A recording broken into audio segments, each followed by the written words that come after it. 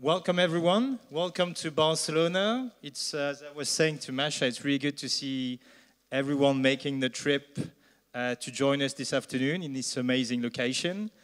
So I'm Alex Simpson. I'm heading the strategic side of the business for Bing in Paris, and I'll be co-hosting with Masha. So again, thanks and welcome to everyone. And welcome also. My name is Marcia Driesen, and I am part of the leadership team together with Alex from France and heading up Western Europe. And we are very pleased to see such a diverse group of industry leaders here in this room, because travel is a very critical part of the business for us as Microsoft. And so important that we thought it was very important to bring you here, together here all in this room, to make sure that we share the knowledge that we have and help you in developing on the transformation that the travel business is going through. So, and it's actually also a very special moment, because this is our first ever Bing EMEA travel event. So very special for us, not only important, but also very special for us. So we are very honored to have you here. So to have you on this journey together with us by accepting this invitation to come all the way to Barcelona. Next to the fact that this is a very special event, we also have gathered that we want to leave you to come home, to go home with basically with two things that we want to leave you with. The first thing is that no any other industry than travel is being in such a high transformation. There's so much going on in travel that to leverage the opportunities that it gives all of us and you in the travel industry, you need to have a strong partner there. The second one is that Microsoft in general, but Bing specifically, we are investing heavily in order to make sure that you can leverage those opportunities into the future for your own brand and for your own advertising agency.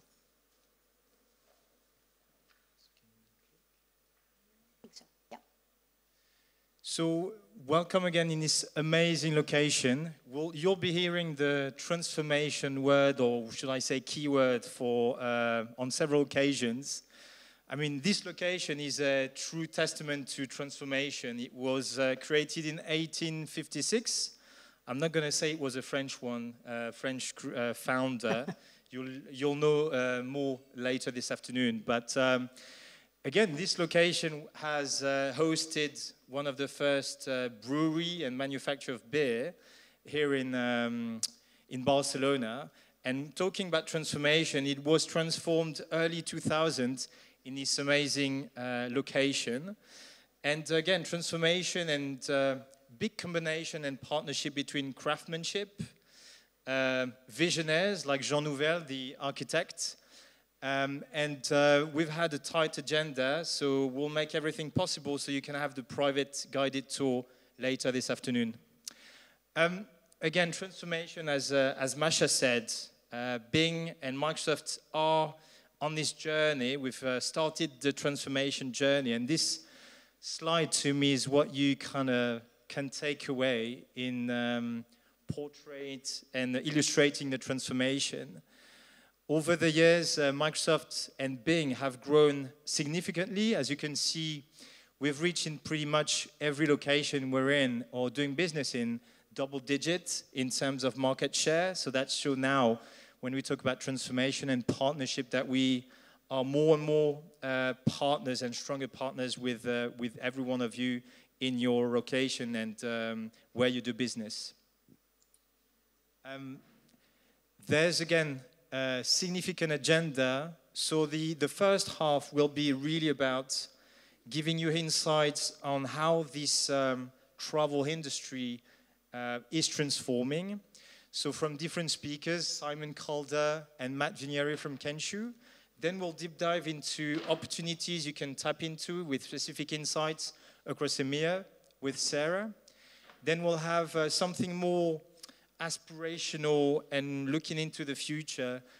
That will be the second half with James Murray talking about the future of search and really showcasing the innovation that Microsoft has been taking part in and investing in with Esther and Andrea.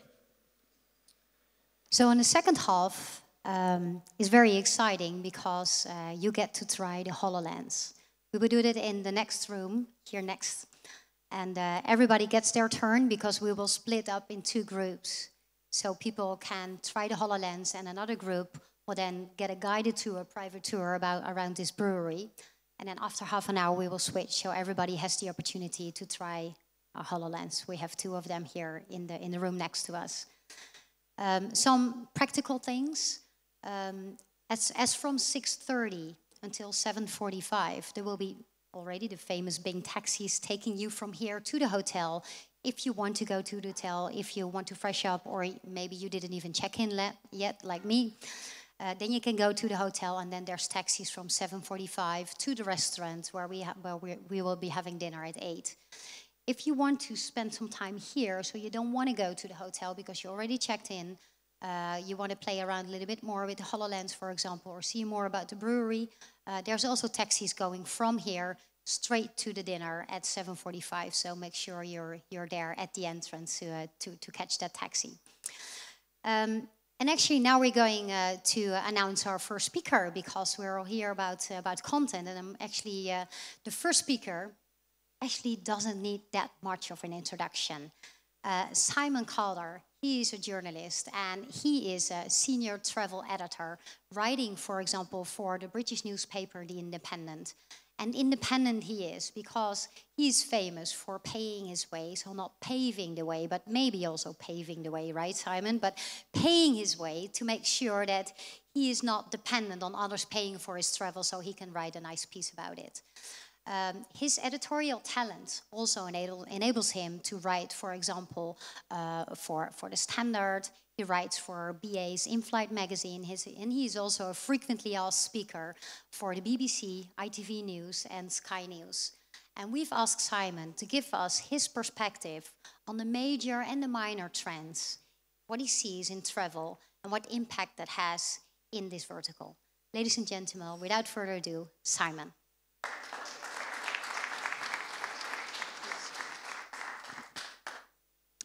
Hello, everybody. What a pleasure and a privilege to be here. And thank you so much to Microsoft for making it all possible. It's been lovely talking to some of you, and I look forward to speaking to the rest of you before the day is out. So yes, it's that was last week actually, climbing Stromboli in the Aeolian Islands. Very, very fortunate to be invited here to talk about trends in the 21st century, because it means I can have another holiday in this beautiful city. And my life, I don't know about your life, is all about being on vacation.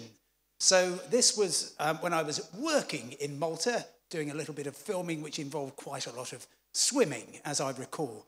It got worse. I had to go and drink some beer in the Grand Place in Brussels and try all the different brews there. Not quite as good as Moritz, I must say.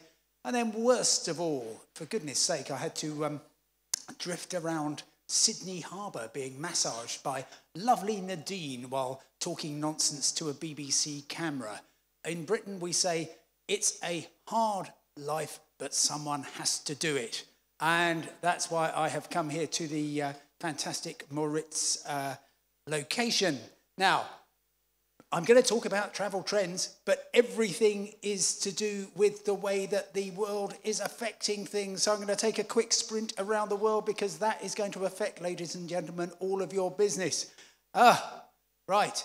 How has 2017 been for you so far? Personally, professionally, politically, it's been quite exciting. As from lunchtime today, we've got, of course, the exciting prospect of whatever is going to happen in North Korea. This is the demilitarized zone. Interestingly enough, I was there recently working, and they've already got the rail line ready to go when the two sides of Korea merge. You will have noticed, I imagine, that Donald Trump was quite an interesting choice of the Americans. That's all I shall say. But of course, it's the first time that a travel entrepreneur has been there. And it's also the first time that we've had a president of the United States criticising one of the leading tourist draws in the United States. There we are, at exactly the same time as Illinois, and Chicago in particular is having a big worldwide marketing campaign. He is saying Chicago is basically way too dangerous to go there. Mexico, of course, is having an interesting time, a key tourist destination. My goodness me. And it just emerged today, a very serious team of researchers say that the travel ban, this was the list of 7 countries where you weren't allowed to fly from them direct to the United States, that is going to cost the US an estimated $18 billion. Uncertain times, and of course, uncertain for many places in North Africa, in the Middle East, and touristically very, very tricky. Sharm el-Sheikh is still under siege, as it were. Turkey had a referendum. We know a bit about referendums in the UK, but Turkey had one, and by the same result, just over 51%, they decided that they were going to go with President Erdogan. How that plays out, we do not know. Sadly, of course, terrorism is ever present. But it's one of these things where I look at the numbers. I don't look at well, of course I look at the headlines, everybody does, but I look more deeply, I just look at the numbers. The events we've seen in Paris, in Brussels, in Nice, in Berlin, and in London are terrible. People focus on them, but actually, statistically, the chances that you or me or anyone here is ever going to be involved in anything to do with terrorism are incredibly low. So, luckily, people are still travelling. They're especially still travelling to this glorious city. And the good thing about Barcelona is that it really is the perfect city to have an event like this, which I'm sure is why Microsoft decided to locate it here. The greatest tourist draw in Spain, which itself is the leading destination country for many nationalities, including the UK, including Germany. And of course, it's just full of inspiration. This is the view. If you get a chance, they're doing evening tours of La Pedrera, beautiful house, just 15 minutes walk from here.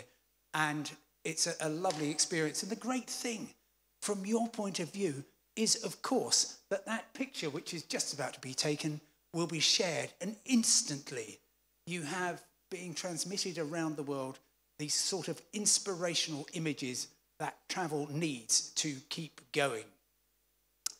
And keep going it does, despite everything that the world throws at it. Let's spin through some of the key sectors. And I think the most important one, actually, in terms of changes, is aviation. And of course, that powers so much of travel. Very good choice, again, to come to Barcelona, because this is where more is happening than, I think, any other city in Europe in terms of developments. So the home of a couple of leading airlines, Volotea, which proves that there is still a sweet spot to be found between all the the larger airlines. So what they are doing is got a really nice network of small to medium-sized cities across Europe, serving those, keeping good at what they are doing, and leaving the big scraps to larger players, such as Vueling, very important airline in Barcelona. That's its HQ. It was formerly part of Click Air. And crucially, what Vueling has done for some years is allow connectivity through its hub here in Barcelona. That greatly increases the reach and the appeal of Vueling compared with the other low-cost airlines. But look, Ryanair, who you may have heard of, they are just about to start their first exercise in connectivity. In other words, they're going to say, we are like Iberia, Air France, Lufthansa, British Airways. We will fly you to Rome and we will connect you there to Israel, to Greece, to wherever you want to go. And once that happens, it means that I'm sure EasyJet will be very soon following. And that means for the network carriers, such as British Airways, there is going to be, I think, a fairly swift erosion of lots of the European flying, to the extent that you may well see that British Airways will cut back on its short-haul flying and get Vueling, part of the same group, to do lots of that for it. They're also going to get Level, which is this exciting new airline, starts in June from Barcelona. My goodness me. It's going to be flying to the Dominican Republic, to Buenos Aires, to Los Angeles, and to Oakland, which, as you will know, is 2 hours south of Microsoft's headquarters in Seattle, and it's the second airport for San Francisco. Funnily enough, there's another airline that flies from Barcelona to Seattle, and it's to Oakland, and it's Norwegian. And what they will be doing is responding, I imagine, by launching a Barcelona to Seattle service very soon. Makes a great deal of sense. Lots of business travel, not least because, of course, all the high-tech stuff in Seattle. Lots of high-tech going on in Barcelona as well. Huge leisure potential, great tourist destinations, both of them lovely, creative coastal cities. But the really exciting thing, which is happening in aviation, also involves Norwegian, but it is happening further north in Scotland and Ireland, which at the moment are separate countries. Scotland's part of the UK. How long that will stay, we do not know.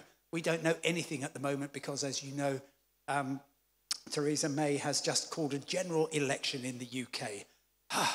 But we do know that from June, you will be able to fly from Edinburgh and from Belfast to places you have never heard of in the United States. Anybody ever flown into Stewart International Airport? No, neither have I. Providence, Rhode Island, maybe. And, oh, yeah, gentleman there, thank you. And Hartford, Connecticut, which I'm told is the insurance capital of the world. You've got all these flights going. Where's the market for those? Well, there isn't one yet, but there will be, because what Norwegian is doing is using an aircraft that started flying way before any of you were born in 1968, the Boeing 737. And it just so happens that this very, very old aircraft is perfect now with new technology to fly right across the Atlantic, 3,500 miles, so 5,500 kilometers, and carry a full payload of people to places they didn't know they wanted to go. It will, I think, be a game changer, because if you can get the economics of low-cost short haul and apply those to long haul, it's going to be very exciting. As is the great development in Europe's airports. It's true. Circular runways, don't laugh. The European Commission has put a lot of money into researching this. Just go on to Bing, tap in endless runway.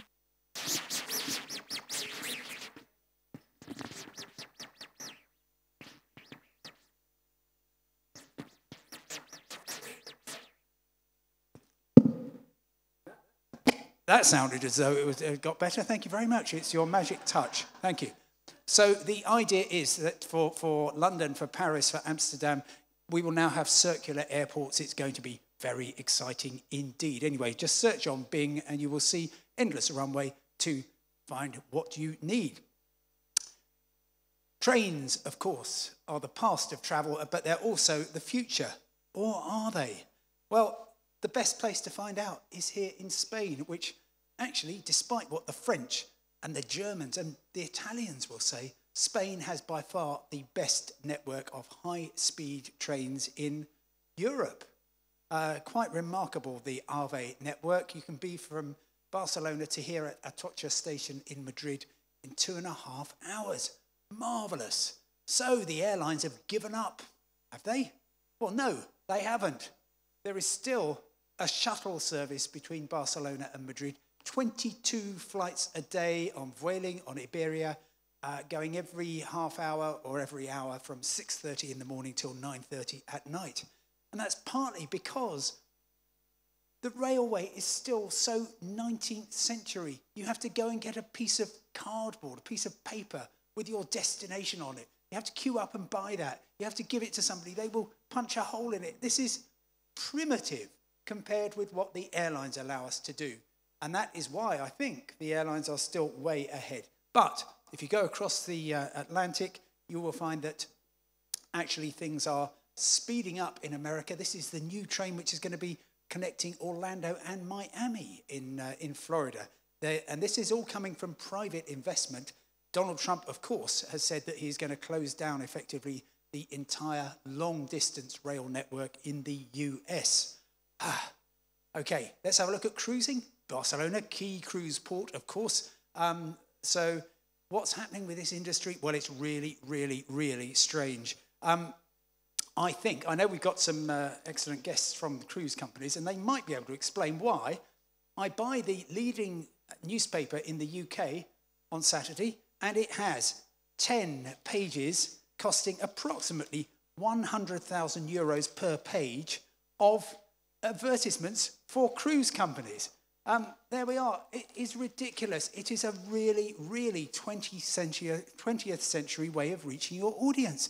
Sure, there might be the demographic of older people, people who still, unlike all of you people, buy newspapers, but that is a huge amount of the transaction between the cruise company and the customer that is simply being lost. And furthermore, in terms of customer acquisition, it is rubbish because, frankly, you need to target the sort of people who are looking online rather than looking in the newspaper.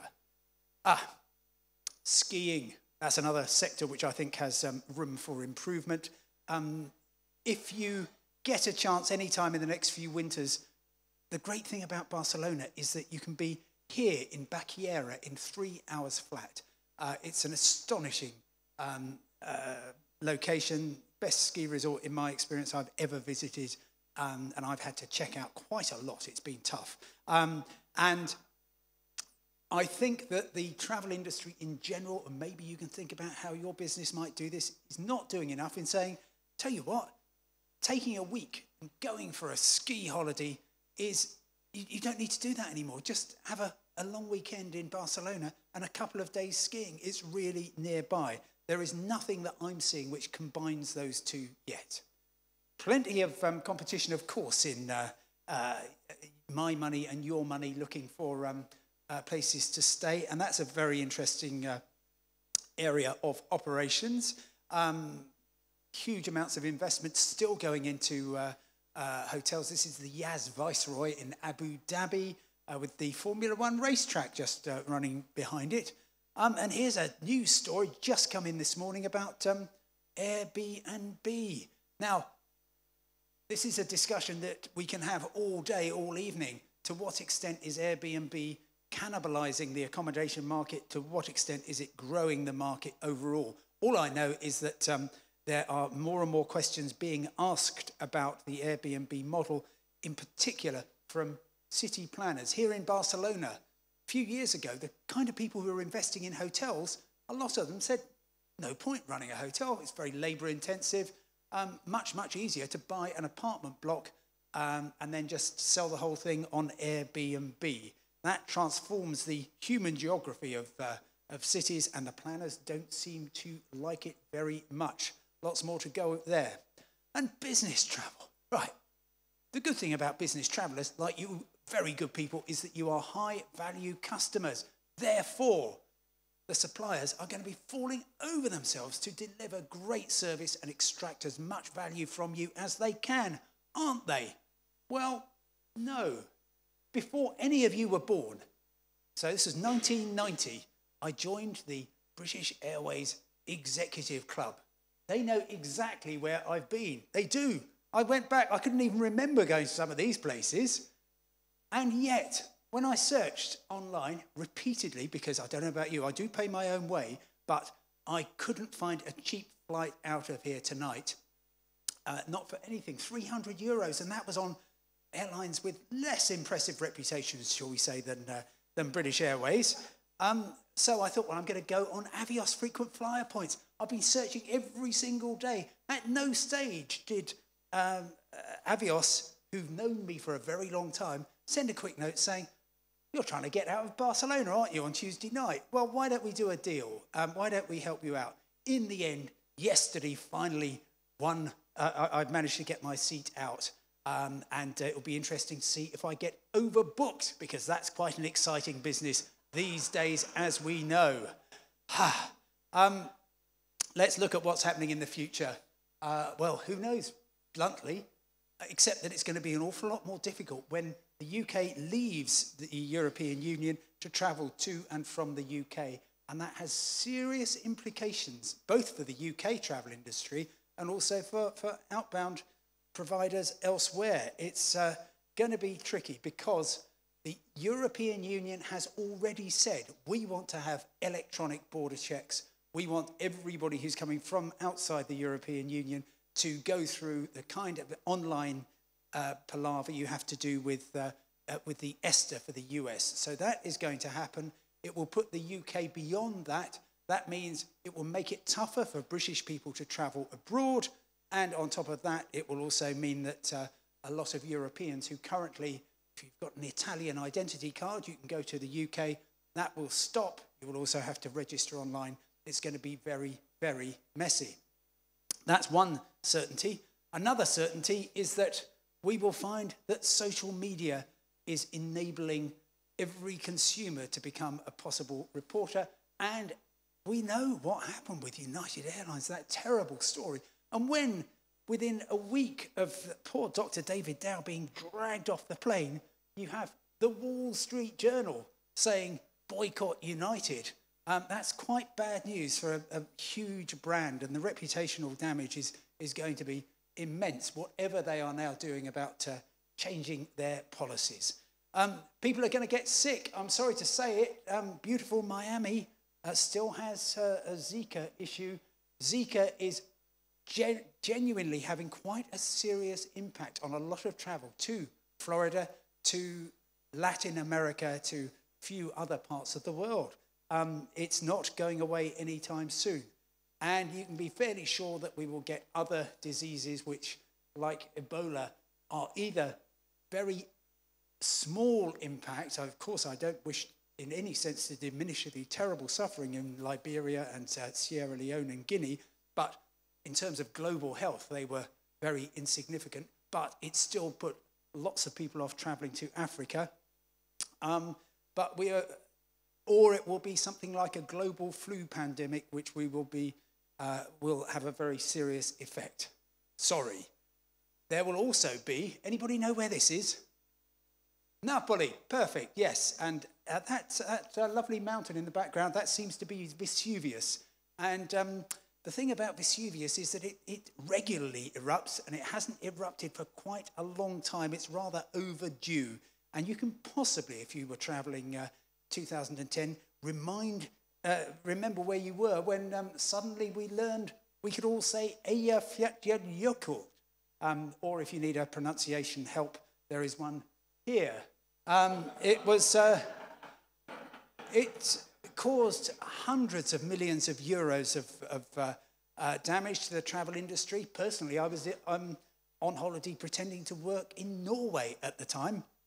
You didn't need to speak Norwegian to know that things weren't going particularly well. I flew out as a passenger on SAS, and I came back as freight on a container ship. But the great thing is, travel is the most important thing that people do. It connects everybody. The more we travel, the more we understand the world, the more we transfer wealth from richer countries to poorer countries. It is the most benign and marvellous thing we can do.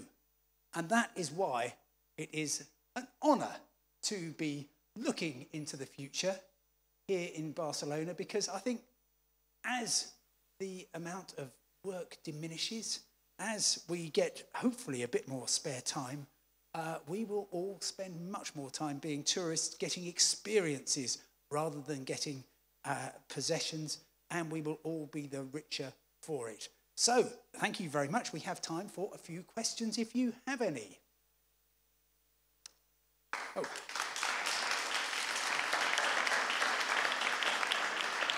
Thank you very much indeed. Any questions? Oh, here we are, and here's the roving microphone. Or is it a question, or both?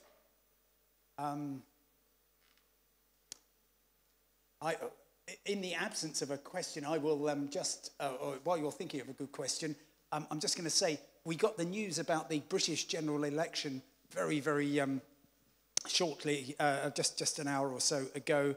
This is going to have another impact that we just weren't expecting. There's so much political uncertainty around at the moment. And what tends to happen, and I know that we've got representatives from TUI, from Thomas Cook, from Jet2 here, all very good companies, all with lots of inventory to sell for May and for early June. And unfortunately, the British, when there is a big political event going on, everybody tends to stay and watch it on television rather than going to Greece and Spain and Portugal and Italy and Florida and Cuba and everywhere else. So yet more work to be done selling those holidays. Question? I'd love you to just maybe expand a little bit on the circular runways, bearing in mind that in the UK, we've been trying to get a third runway at Heathrow forever, and we can't make a straight runway. How realistic do you think it is that everyone's going to completely switch to this new circular runway? So this circular runway, I'll see if I can spin back and get the, oh crikey, yes, this is rewinding through history very, very quickly. It's going to be quite, I spent a long time talking to the guy who designed it. And the idea is, you can just about see it here. So one aircraft is coming down there while another one is just turning off. You've got no problems with the wind direction, because wherever the wind is coming from, you can always fly into it because it's circular. Pilots have quite an exciting time. I don't know if we've got any pilots here. From what I understand, landing is the trickiest part, and that's when you're going straight. If you're landing and then immediately having to corner like a Formula One driver, I think it's going to be really, really exciting. But the European Union has put millions into this.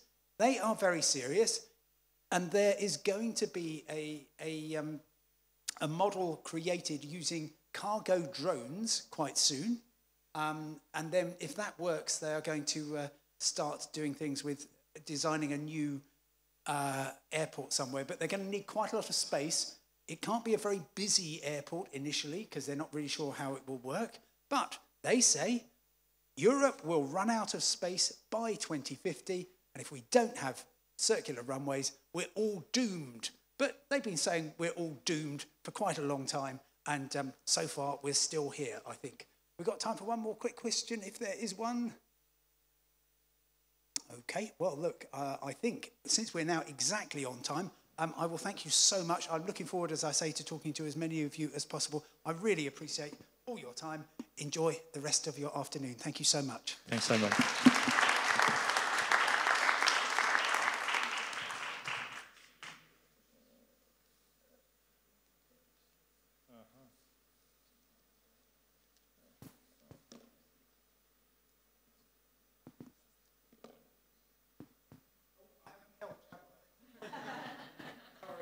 It's all right, we'll get there. Thanks for this inspiring and thought-provoking intervention, Simon. Let me now introduce you to Matt Vignieri. Now we've kind of, with Simon, discovering how travel is transforming. I'm glad to have Matt coming on stage to discuss about how the marketing of travel is transforming and evolving as well. Matt is Managing Director EMEA of Kenshoo, a leading provider of online marketing services. And he will be sharing his thoughts, vision, insights, best practices on this transformation for the marketing of travel industry. Welcome on stage, Matt. Thank you. So this presentation doesn't contain any viruses, anything circular, but it's quite inspiring and hard to follow somebody like Simon. So again, I'm Matt Vignieri. I'm based in London. You probably recognize the accent. I've been in London for the last 3 months. I moved from San Francisco, where that last picture was taken, quite a long time ago, to run Europe for Kenshoo. And Kenshoo is as Alex had mentioned, a marketing platform that enables marketers such as yourselves to take advantage of the opportunities in both the search and social platforms. And so, and basically, I just want to share a couple of thoughts and ideas and things that we're seeing, and this is all based on Kenshoo data. Travel is our largest vertical, followed by retail, but I think you all know this, right? You've seen the increase in year-over-year trends. From 2015 to 2016, we've seen search spend go up with volume following very behind it with clicks, but on the side of social, we've seen actual spend stay fairly limited, but volume go up. And there's a reason for that, and I'll share some of that with you. But what we're seeing in the marketplace is actually a challenge, or perhaps an opportunity, because the competitive market for travelers is increasing. You know who those competitors are. I think Simon mentioned some of them, right? Airbnb's in the business.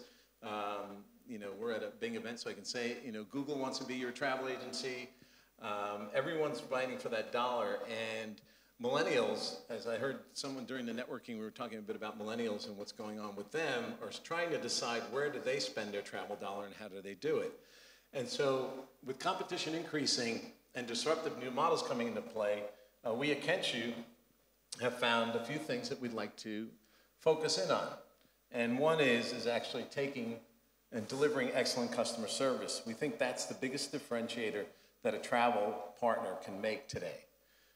And you do that really the way we see it in three ways, right? One is through diversification, the other is through focus, and then finally through scale. And diversification and scale are what actually deliver the volumes you need to do this, but it's focus on the customer experience, because defining that experience is actually where we see travel, online travel, making a difference.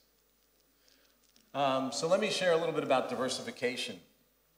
We have a little feature in our product called campaign mirroring.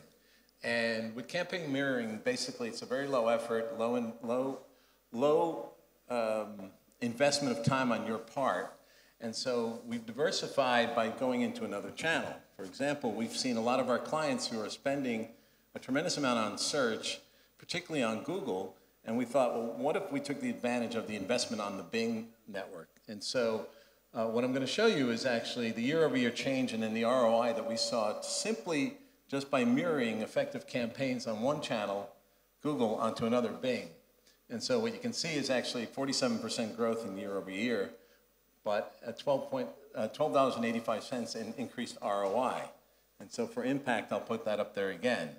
And so as you start to diversify your channels, what we're attempting to bring to you is actually the opportunity to look at other publishing channels. We talked a little bit about the innovation of customer experience, and what we believe is actually that you can take intent and engage with intent onto other channels. And so looking at the potential that you have in taking all of that search information and driving it into other channels, such as Bing, for example, or Facebook or Instagram, we've seen tremendous growth in the marketplace. And so let me share with you what one of our publishers saw, but the data pretty much speaks for itself, where we've seen cost of sales go down, ROI increase, simply by taking the intent that they built on search and driving it towards other channels and creating that experience that tracks you along what you want to accomplish in travel. And so that's really all we wanted to share today with you. But thank you for having us. Thank you, Bing. And we look forward to sharing some more innovations with you as the day goes on.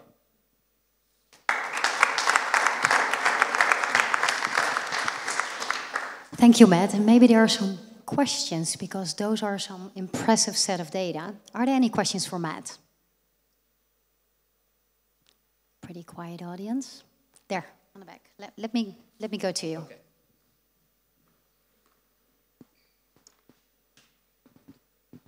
Hi. how do you foresee the change from the expanding voice search, especially on Bing? Thank you. That was actually one of the points. You know, voice is providing an interesting signal. And so one of the things that, if we went a level deeper on how some of this data is derived, there are actually quite a few signals that we cover as we look through the changing attribution models, if you will. And so signals on mobile devices such as pinches, swipes, and how fast you swipe and how fast you pinch, or whether you spend some time on that mobile page, are all signals that we're starting to gather. Voice is a whole nother opportunity, if you will. What we're starting to see is actually voice becoming leading search, right? No one's going to go to a mobile browser and type in. They're just going to say, you know, hey Cortona, you know, I'd like to go to Barcelona this weekend.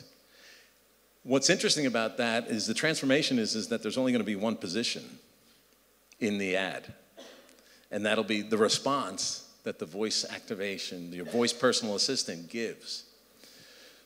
So what we see changing is actually competing. I don't know what the costs are going to be for someone to do a voice search and get that single position, but you can bet that Amazon, for example, and Alexa want to make sure that they give you the very first, most profitable product on there. And so the same is going to go for all other voice assistants, in my opinion. Yeah.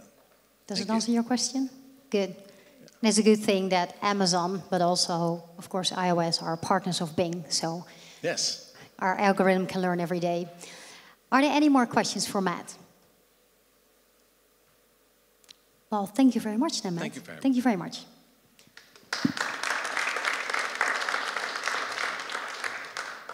So in talking about insights, we have a next speaker for you, and it's a she. And she actually knows a lot about travel insights. Talking about Sarah Essa, and she's our travel insights manager based in the UK with a lot of knowledge in this industry. And as you can see on the next slide, which I will show you here, she loves playing around and spending time in the search logs of your customers, either to understand their intent, but also to understand what her next travel destination will be, because she loves traveling also very much. Without further ado, welcoming on stage, Sarah Essa.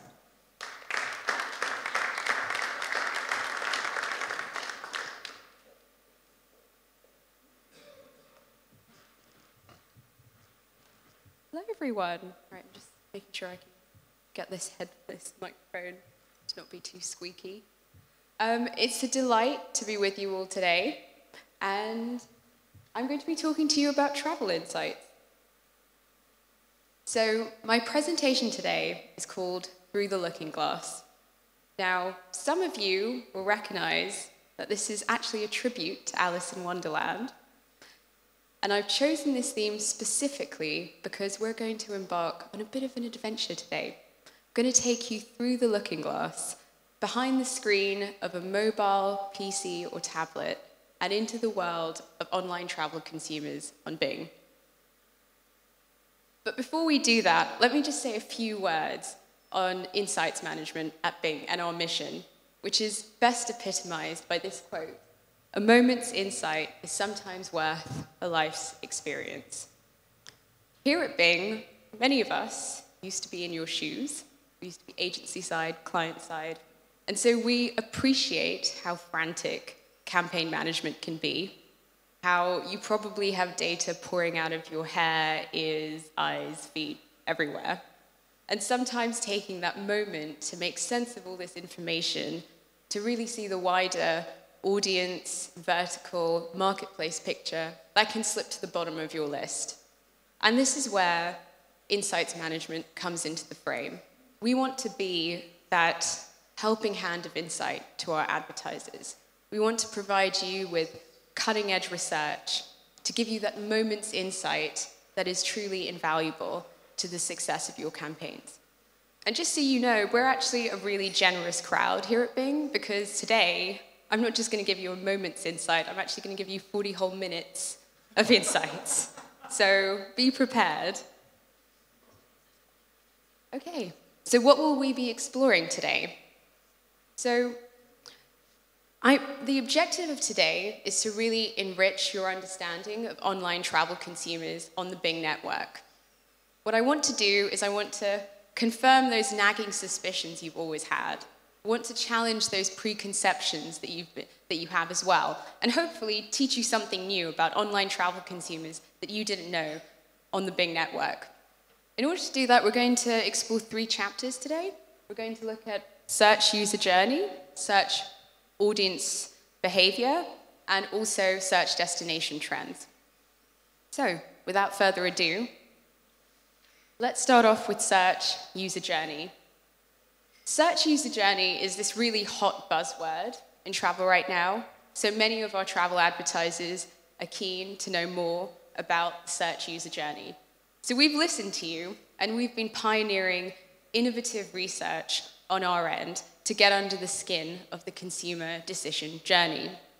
What we did is we took a sample of about 1,000 users who made searches on the top generic flights, hotels, and car hire searches on the Bing network, and then we monitored their internet activity over the course of 2 months, over January and February 2017. And from all that information that we gathered, we were able to map out a consumer decision journey for flights, hotels, and car hire. As this analysis is brand new, it's the first of its kind, the test run of this study was done for the UK market, and I'll be showcasing the findings of that today. It is our ambition, however, to roll out this analysis to other EMEA markets in the future, and so we'd be really keen on getting any feedback we can about the views that you'll be seeing today. So, to kick off, let's start with the consumer decision journey for flights.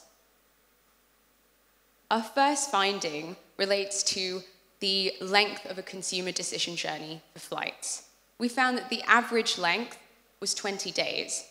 However, some of you will also notice that there is a notable proportion of users who booked on the same day. So if you look at the largest bar on the graph, you can see that there's a notable proportion of users that booked on the same day.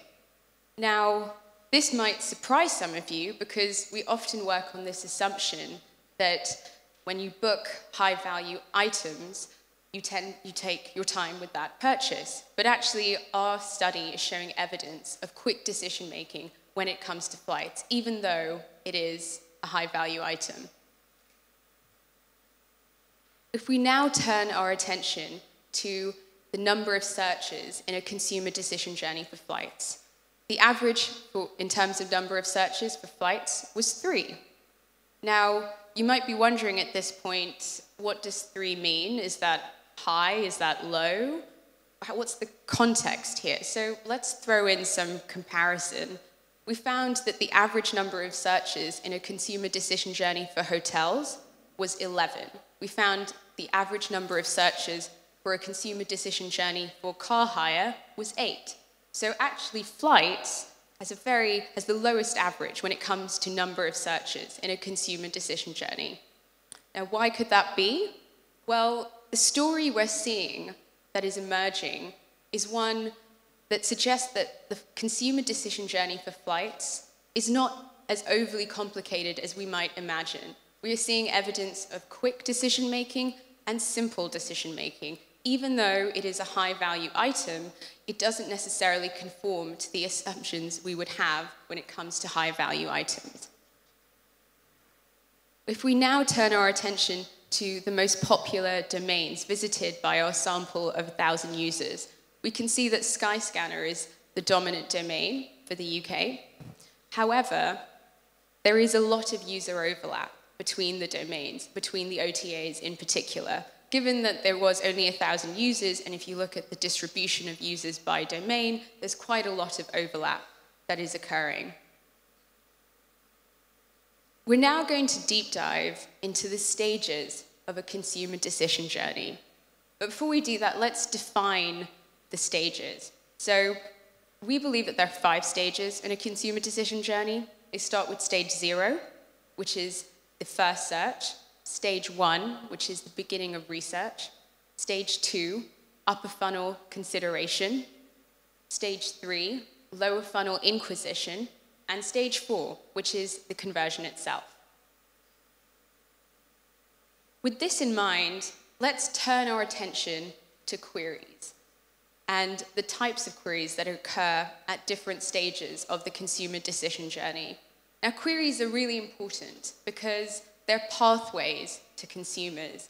And with consumer decision journey, you can see the role and the value of different types of queries at different stages. So what we found when we analyzed the top queries for the consumer decision journey for flights is that location queries become more dominant in the later stages of the consumer decision journey. You can see that it starts off at 23% in stage 0, and it increases to 40% in stage 4, which is quite a substantial increase. And to further sort of visualize this, we actually have some of the top queries at each of the different stages for the consumer decision journey for flights. And the queries highlighted in green are the location queries, and you can see that they become a lot more prominent in the later stages of the consumer decision journey. Moving on to the consumer decision journey for hotels. And to reiterate, this is also based on the same methodology. We used 1,000 users who made searches on the top generic hotel queries and monitored their internet activity over the course of January and February 2017. So our first finding relates to the length of the consumer decision journey. The average length for hotels was 26 days. Now again, you might be wondering, what does 26 days mean? Is that long, short? Well, let's add some comparison into the mix here.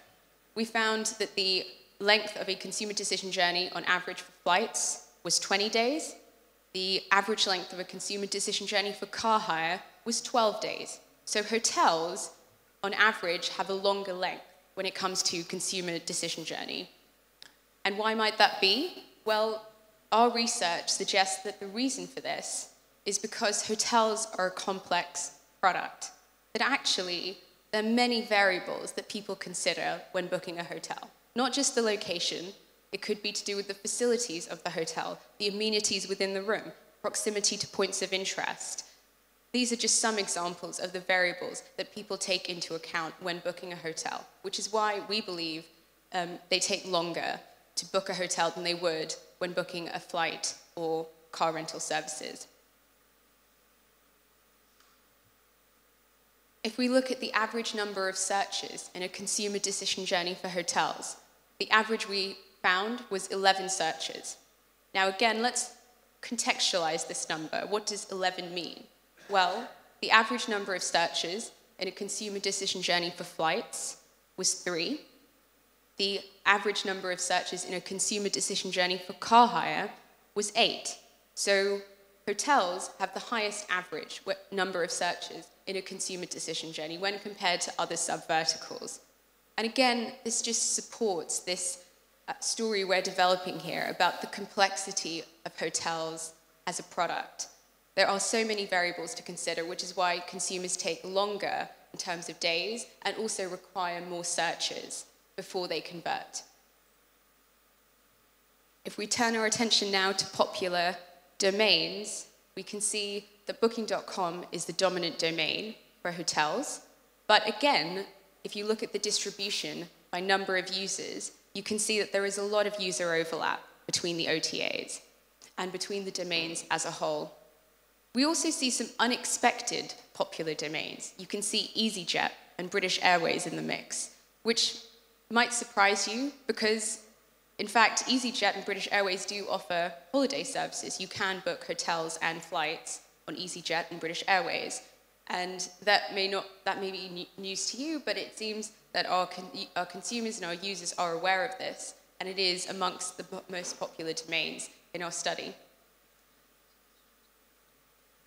If we now look at the types of queries that are occurring at each stage, we can see that generic plus location queries are very dominant in the early stages of the journey, but they shrivel as we progress towards the end of the journey. So they go from around 30% in stage 0 to just 7% in stage 4. And stage 4 is very much dominated by brand hotel name queries, which account for about 70% of the top queries that are occurring in stage 4, which again is just that illustration of the complexity of hotels as a product. People start off with generic searches to explore the variables and the options, and by the end of the journey, they have really narrowed it down to a specific hotel that meets all the criteria.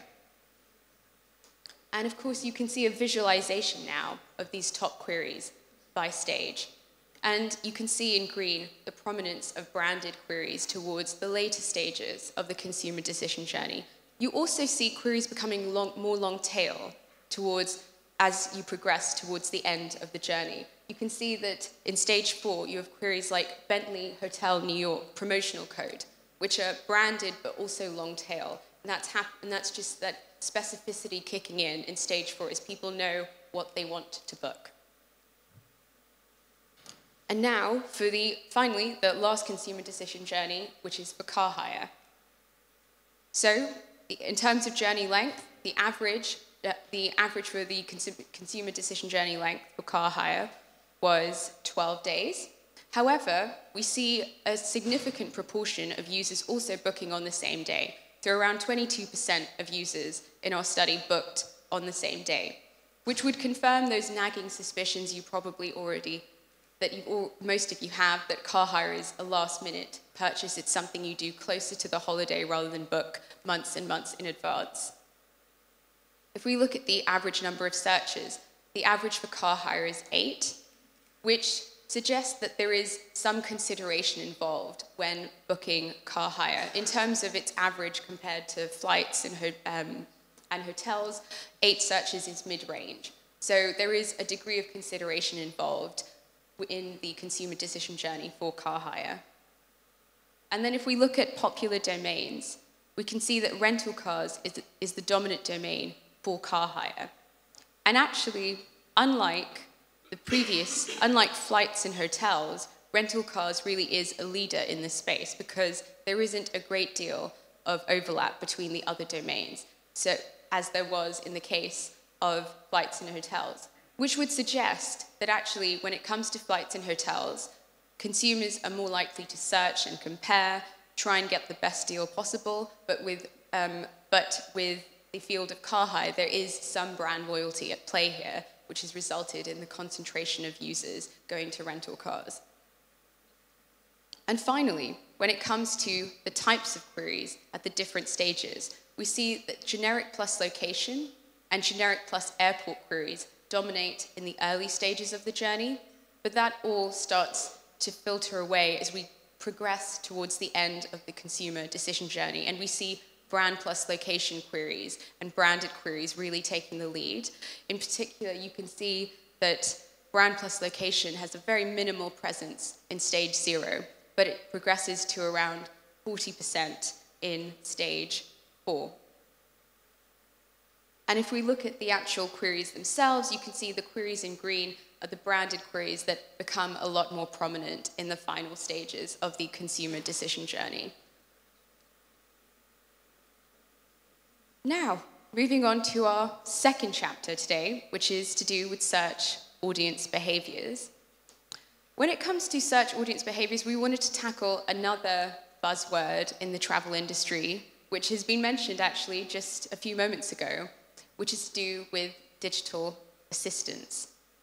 So, before we get into that, let's start off with a brief overview of the digital assistants landscape at the moment. So before you have the 4 key digital assistants in the market, and in terms of digital assistants, they sort of fall into 2 categories. You have digital assistants that live on your phone, on your PC or your mobile, like Cortana, or you have digital assistants that are devices in themselves, like Amazon Echo. Now, some of you may know this or may not know this, but out of the 4 digital assistants that are on screen, Bing Search actually powers 3 of them. We power Alexa, Siri, and also Cortana, of course, which is Microsoft owned. So the question that we received just a few moments ago that we've been receiving from many of you is, what is the imprint of digital assistance in travel? Bing is clearly present in this space, but what is happening in the travel vertical when it comes to digital assistance? So we investigated this specifically to try and answer that question. So what we did is we looked at the UK, Germany, France, and Italy, some of our key markets in Europe, and we tried to figure out the contribution of Cortana digital assistance to overall travel search volume. Now, this is not going to come as a surprise that that digital assistance is responsible for less than 10% of overall travel search volume in these markets. It's no surprise because digital assistance is in its infancy and we don't expect it to be contributing to the majority of travel search volume that comes through. What we were looking for, however, was signs of growth. We were trying to get a sense of, is digital assistance growing in these markets? And if it is growing, what does that growth rate look like? And this is what we found. We can see that search volume from Cortana digital assistance in the travel vertical is growing across all these markets. The growth rate varies depending on the market and also depending on the travel vertical that you're looking at, but there's overall a really positive story here of year-on-year growth when it comes to volume that is coming through from digital assistance. And that is a really promising sign of a greater role that digital assistance can play in the future. There is also a device story here at play when it comes to digital assistance.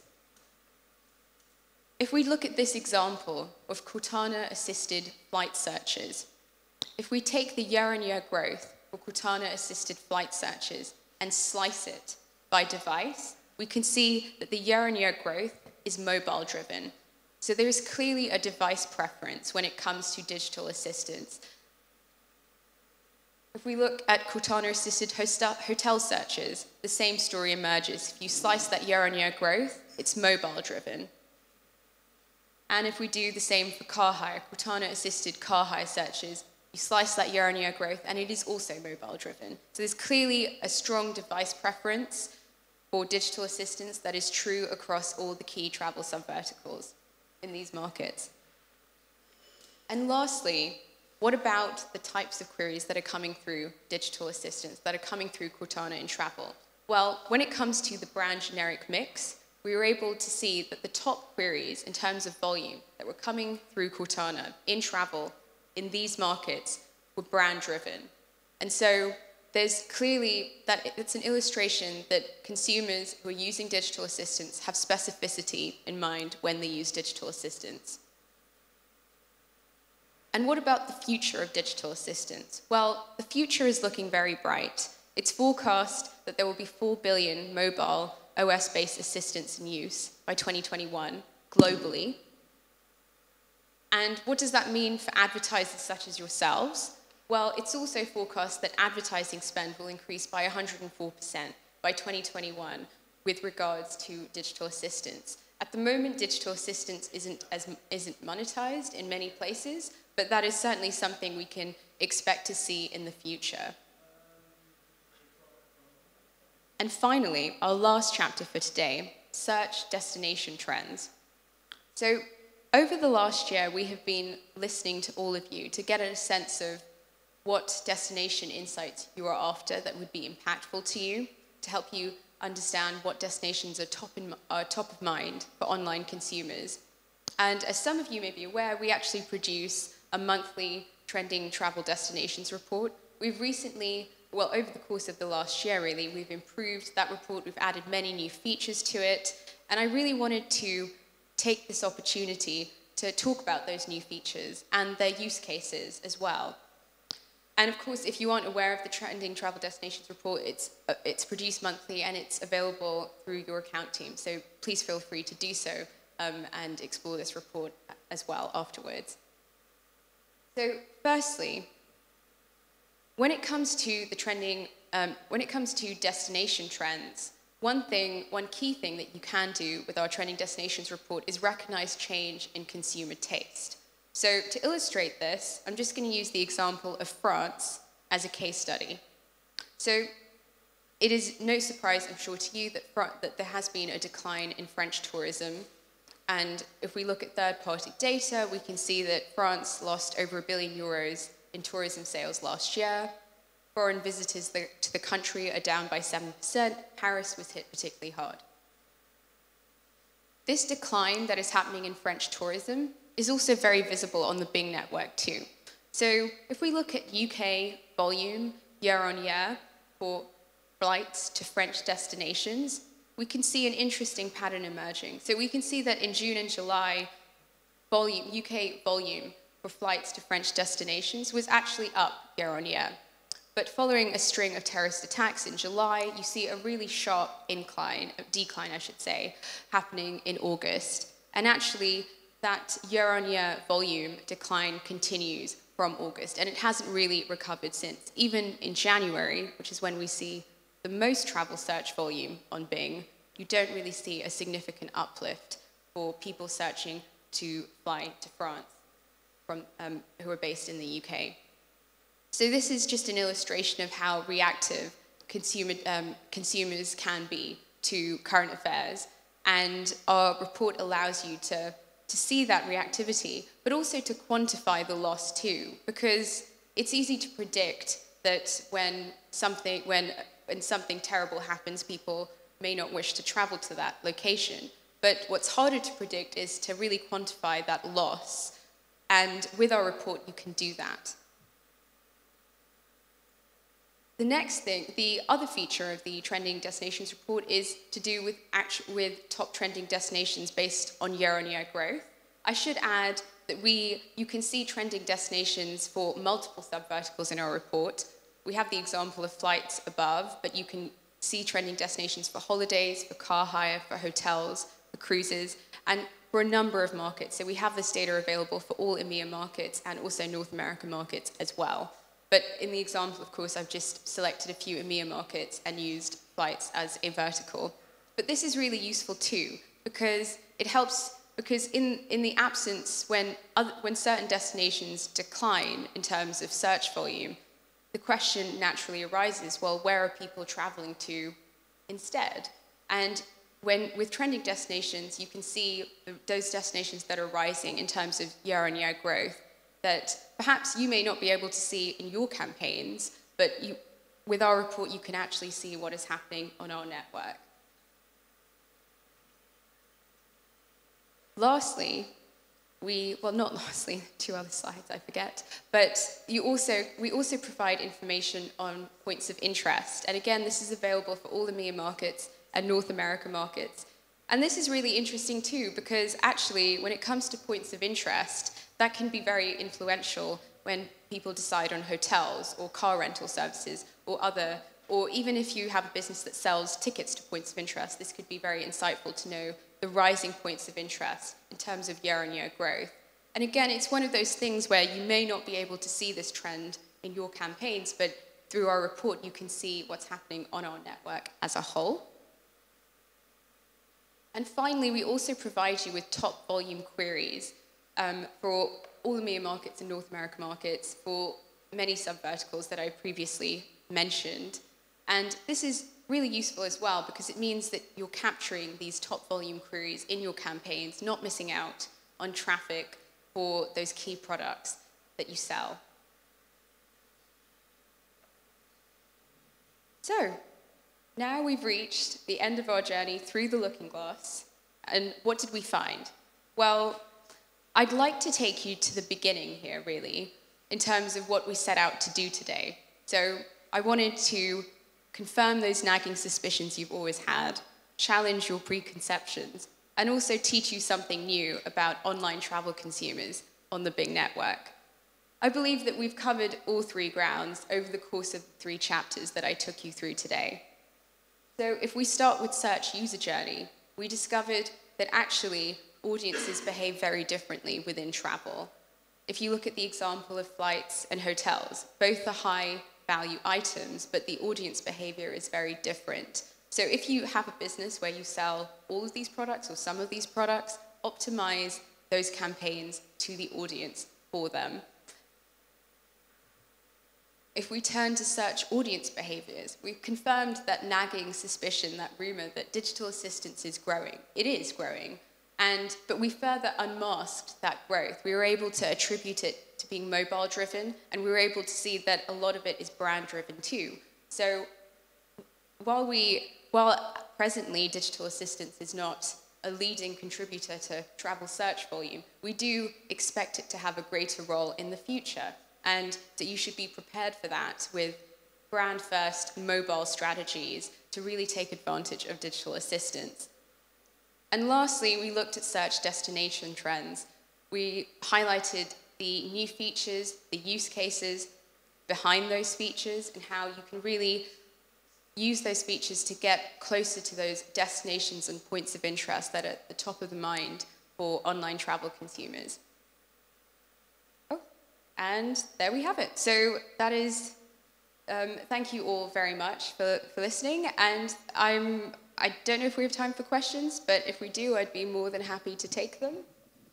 We have a few moments, so if you want to ask any particular questions to Sarah, feel free to. Simon? Sorry, everybody. That was fantastic, Sarah. What an amazing amount of research and very well delivered. Thank you. One thing which really surprised me, and I don't know how many of us will have done the same when booking a leisure trip as opposed to a business trip, 22 days between deciding I'm going to go and booking the flight.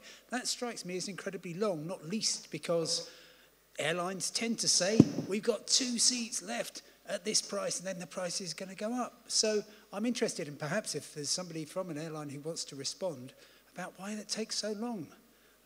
You snooze, you lose, I think is the phrase that the airlines might use. And I don't know what your response is. Were you surprised by that length of time? So I believe the average was 20 days. And yes, I would concede that I was surprised too, because personally, I'm one of those people that takes weeks and weeks to make my own decision when it comes to airlines. So it did strike me as a low number that it was just 20 days, but I can see why, when you think about it, the flight product itself is not highly complex. It really just relies upon a location. And given how sophisticated comparison sites are nowadays, you can get the information you need pretty quickly. So I can see how, with the comparison sites and the lack of complexity of the flights product, that might result in people being quicker when making decisions to do with flights. Oh, sorry, it's me again. That's really interesting, because you thought that 20 days was low. I thought it was high. Oh, Should we take a vote? Who takes less than 20 days to make a decision? Oh, okay, I'd say slightly more. Who takes more than 20 days? Ooh, okay. So, well, maybe it's just because we're lucky enough to work in this industry, or in my case, pretend to work in this industry. It's, yeah, fascinating. Anyway, thank you very much. Another question for Sarah?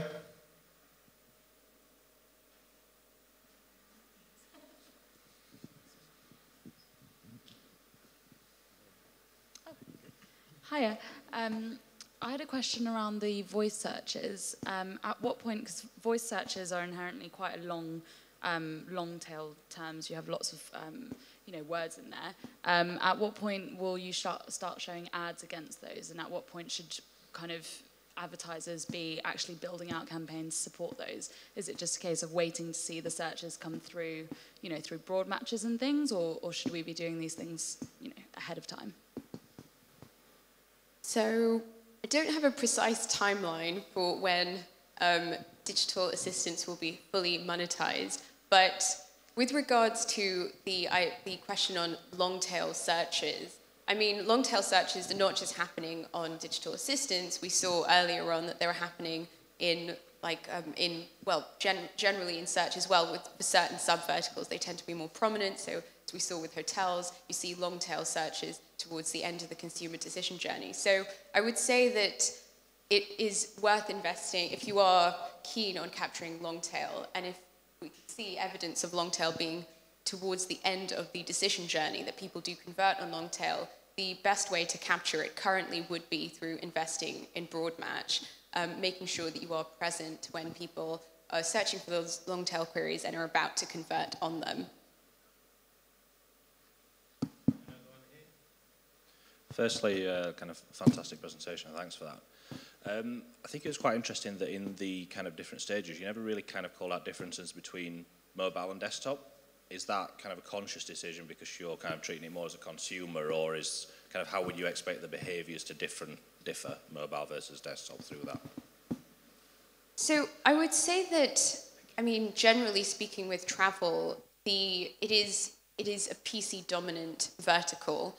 So in terms of like practical optimizations with your keyword strategies and your bids and things like that, I would assume that the decision journey analysis that you've seen is like it's led by PC in that regard. And so the findings that we have come across with the consumer decision journey analysis would apply to the majority of your campaigns, and what is really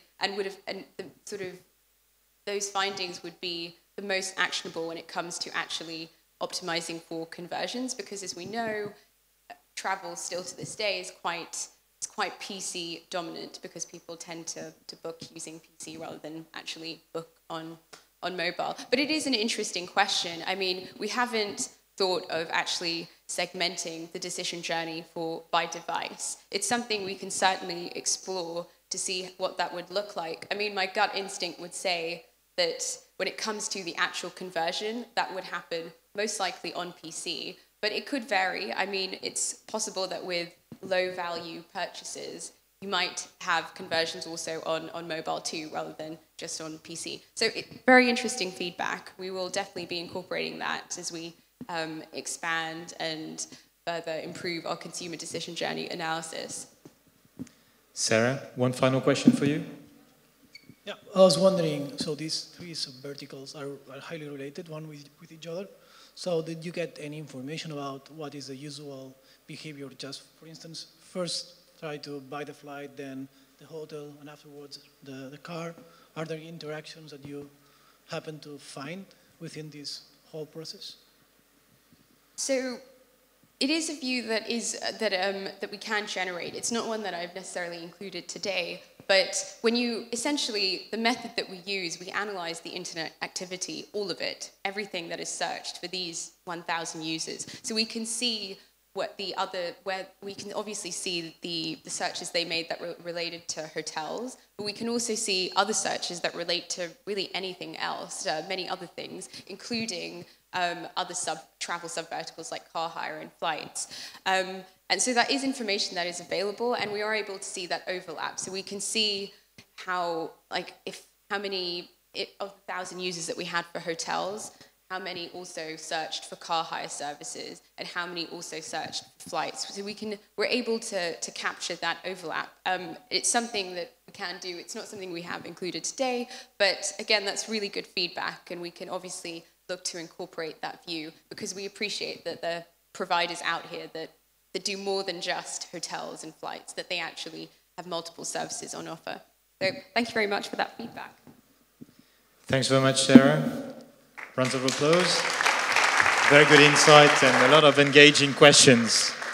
So let me now introduce you to our next speaker. This is James Murray. He's product marketing manager for Europe. He's been touring a lot recently. Beside the destination, James is very excited about how you get there and when and how. So that's why he's very much looking forward to what's coming next. So let me introduce James Murray talking to us about the future of search and what it's going to mean for you and your business. James. Thanks very much.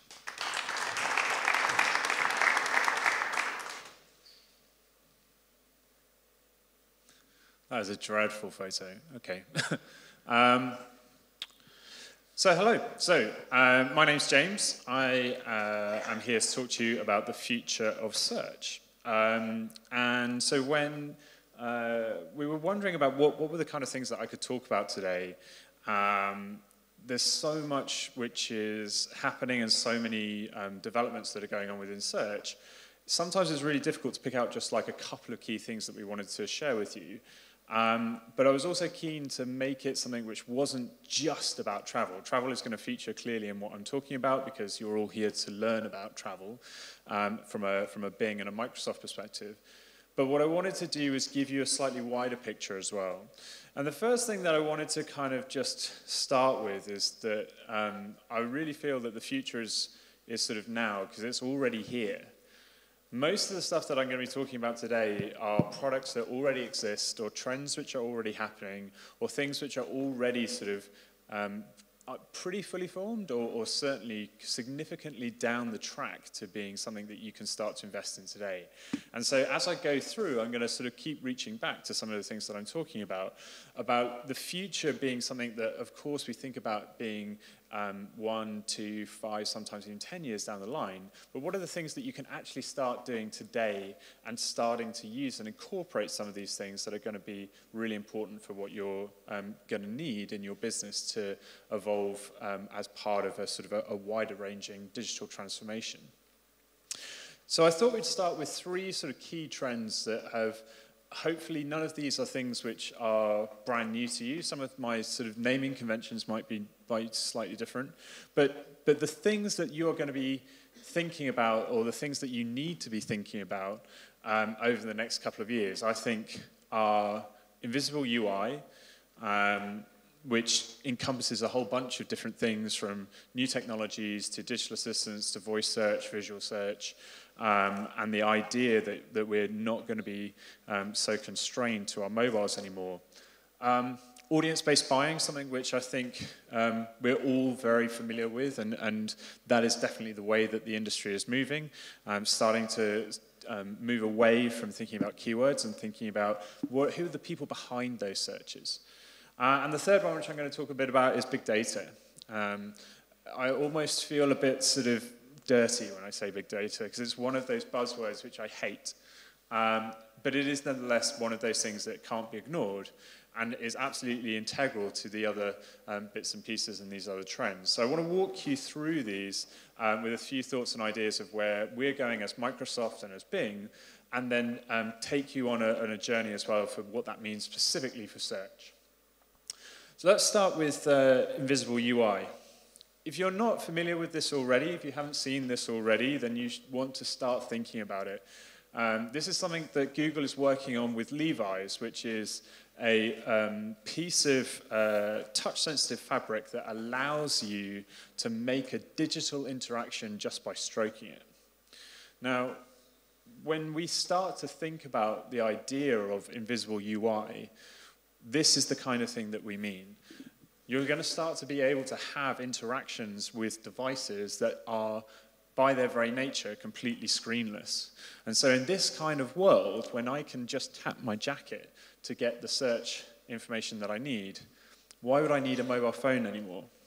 This is ultimately the thing that you're all driving towards at the moment and the thing that you're most caring about at the moment. But this is not going to be the device of 25 and beyond. I'm not saying, by the way, that mobile is just going to completely disappear overnight. Of course it's not. It's still going to be incredibly important.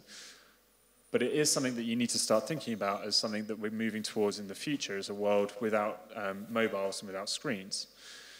Now this is a retail example of a environment where you have no longer any need to have a particular mobile device, and you can, with holograms, start to pick and choose. In this case, someone's picking a chair from an IKEA catalogue, and he knows already that it's going to fit perfectly in with the rest of his furniture, so that the next day when that thing arrives, he doesn't need to worry about, has he got the right color? Is it going to blend in with the rest of his furniture? Because he's already had a perfect rendition with a hologram in real space and time overlaid onto his reality. You're going to see and you're going to have a chance to play with HoloLens a little bit later. And although this is a retail example, think what you could do or think what this might mean for your industries. Imagine being able as a consumer to wear HoloLens and for you to be able to look not just at the weight of your bag, but to see whether it will fit perfectly into the overhead locker in a plane, you'll be able to have a complete 3D hologram of the inside of the plane and check whether your bag will fit. But you'll also be able to check the difference between what does the inside of a plane look like when you're flying with BA, how much legroom do you have, versus how much legroom you might have flying with EasyJet. That could be the deciding factor of the future about whether you book with a particular airline. And these are things which we are trialing and that are all possible today. This is not something in the far-flung future. These are things that we're using today. Now, a corollary of that is that as we start to move away from screens, that we start to get to voice search. We've already mentioned it several times today. By 2020, according to the Internet Market Trends Report by Mary Meekan, 50% of all search is going to be voice. That's huge. If you look at what we shared today, that around 10% of our traffic is coming through digital assistants, through Cortana and voice, that means that in the next 3 years, we're going through a massive growth spurt with voice search. But that's not unusual when you think about the proliferation of devices, the ways that we can access, and the ways that people are becoming much more comfortable using voice. So as advertisers, you need to start thinking, what are the steps that you can start to take to make sure that your business is future-proofed for voice? Using things like question keywords in your campaigns to make sure that you're capturing the way that people are searching when they're using much more natural language than if they're typing. Now, one of the interesting things is that we're seeing a renovation and a change in the way that people are searching through voice, and part of that has been driven by the increases in the technology behind voice. Recently, Microsoft had a groundbreaking moment where we got to a historic low for the error rate of our voice recognition software. What we do is there is a standardized test which everyone who is whether you're human or machine, if you're going to be a translator or a transcriber, you have a certain error rate which you're allowed to get from listening to someone's voice and being able to type out the text. Our voice recognition software was the first non-human to pass the transcribing test, and we now have an error rate of less than 6%. That is pretty phenomenal when you think about what that could potentially mean for search. And not only the fact that we now have lower error rates, but also we can do things so much faster. And speed, obviously, is absolutely critical to most of the digital interactions that we have. The faster you can do something, the faster you can process something, the more you're able to make advances with this technology. Now, I saw a really interesting thing when I was looking through some of the Cortana data. And it speaks to this error rate messaging. Clearly, we're not perfect, still within that 6%. There are errors that are made. As I was looking through some of the query data over Christmas last year, there was a spike of searches for people who were searching for fragile lipstick. And I was confused. But this thing stuck out at me. I did a couple of searches just to see if this was a brand or something that I was missing. But it wasn't a brand. These were people who were searching for Mary Poppins. How to say supercalifragilistic, but it was getting it wrong. So actually we were misinterpreting the stage as supercalifragilistic expialidocious. Now the thing is that it took us less than a day to fix that. From noticing and spotting a trend or a weird thing, that an anomaly in our data, to be able to actually recognizing that when someone's doing that, when we have the voice recognition, that now we do actually give you the Mary Poppins video, and so you can all sing along to your heart's content. That is the speed and the rate of consumption and change that we're going through.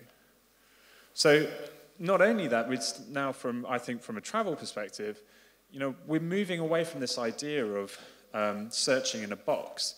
So where previously you might do a search like this, find me flights to New York this weekend, you're also going to have to get comfortable not with just with the idea of invisible UI, but of UIs which you don't have complete control over. So rather than having a search which you can control what ads show up, we could very quickly start to see the move to bots, where you're starting to have a conversation in Skype, and where people are able to interact with your bot, but bring it into a conversation. So that I could be chatting to my wife over Skype, and planning where are we going to take our next flight, and the Skyscanner app, or the Skyscanner bot, can start to participate in that conversation in a very natural language way. You're going to have an example of some of the bot frameworks in the next speaker, so I'm not going to take any more time to talk about that. But I think this is a really fascinating area of development, and something that actually any of you could start doing today. The final thing, also, just to round off this particular sort of segment of this idea of invisible UI is visual search, because we've been thinking about search as a purely sort of text and speech-based format, but the next evolution of search is very much going to be driven by being able to recognize and understand objects. For those of you who have ever seen me speak before, if any of you have seen me speak, you'll know that I like to talk about my wife a lot. She tends to give me my best anecdotes for presentations.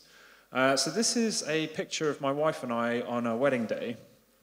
And what I've done is I've shown the Microsoft Caption Bot, artificial intelligence, one of the pictures of us on our wedding day. And what it's done is that using visual recognition software is try to pick out what are the key things that are happening in that particular image.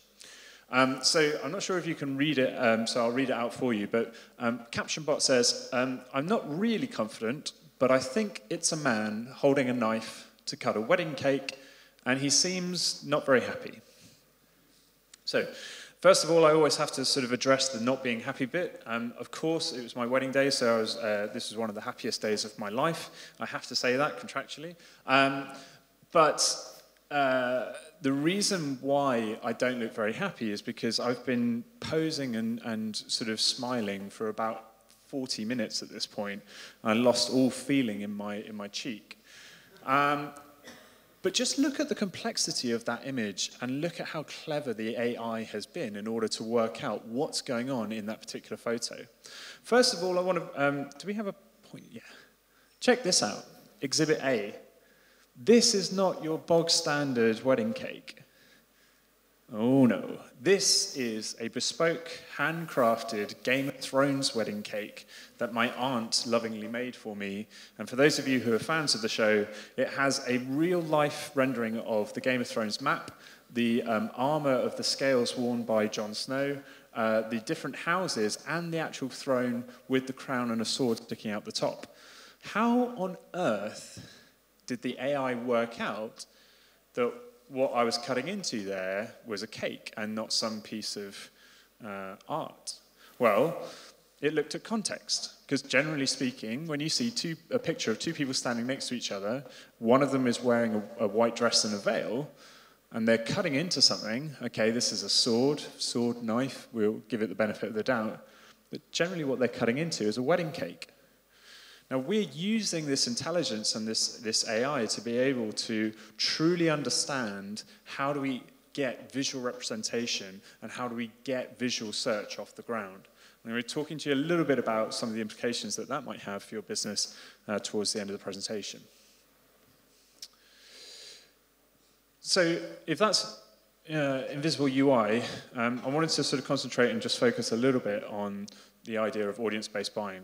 I think we're all I'm literally just going to skip over this in a couple of slides because we all understand the idea that we're moving away from just thinking about keywords, and actually what we're doing across all of our digital buying is going towards thinking about audiences, moving from searches to searchers. Who are the people behind those searches and what are they actually doing?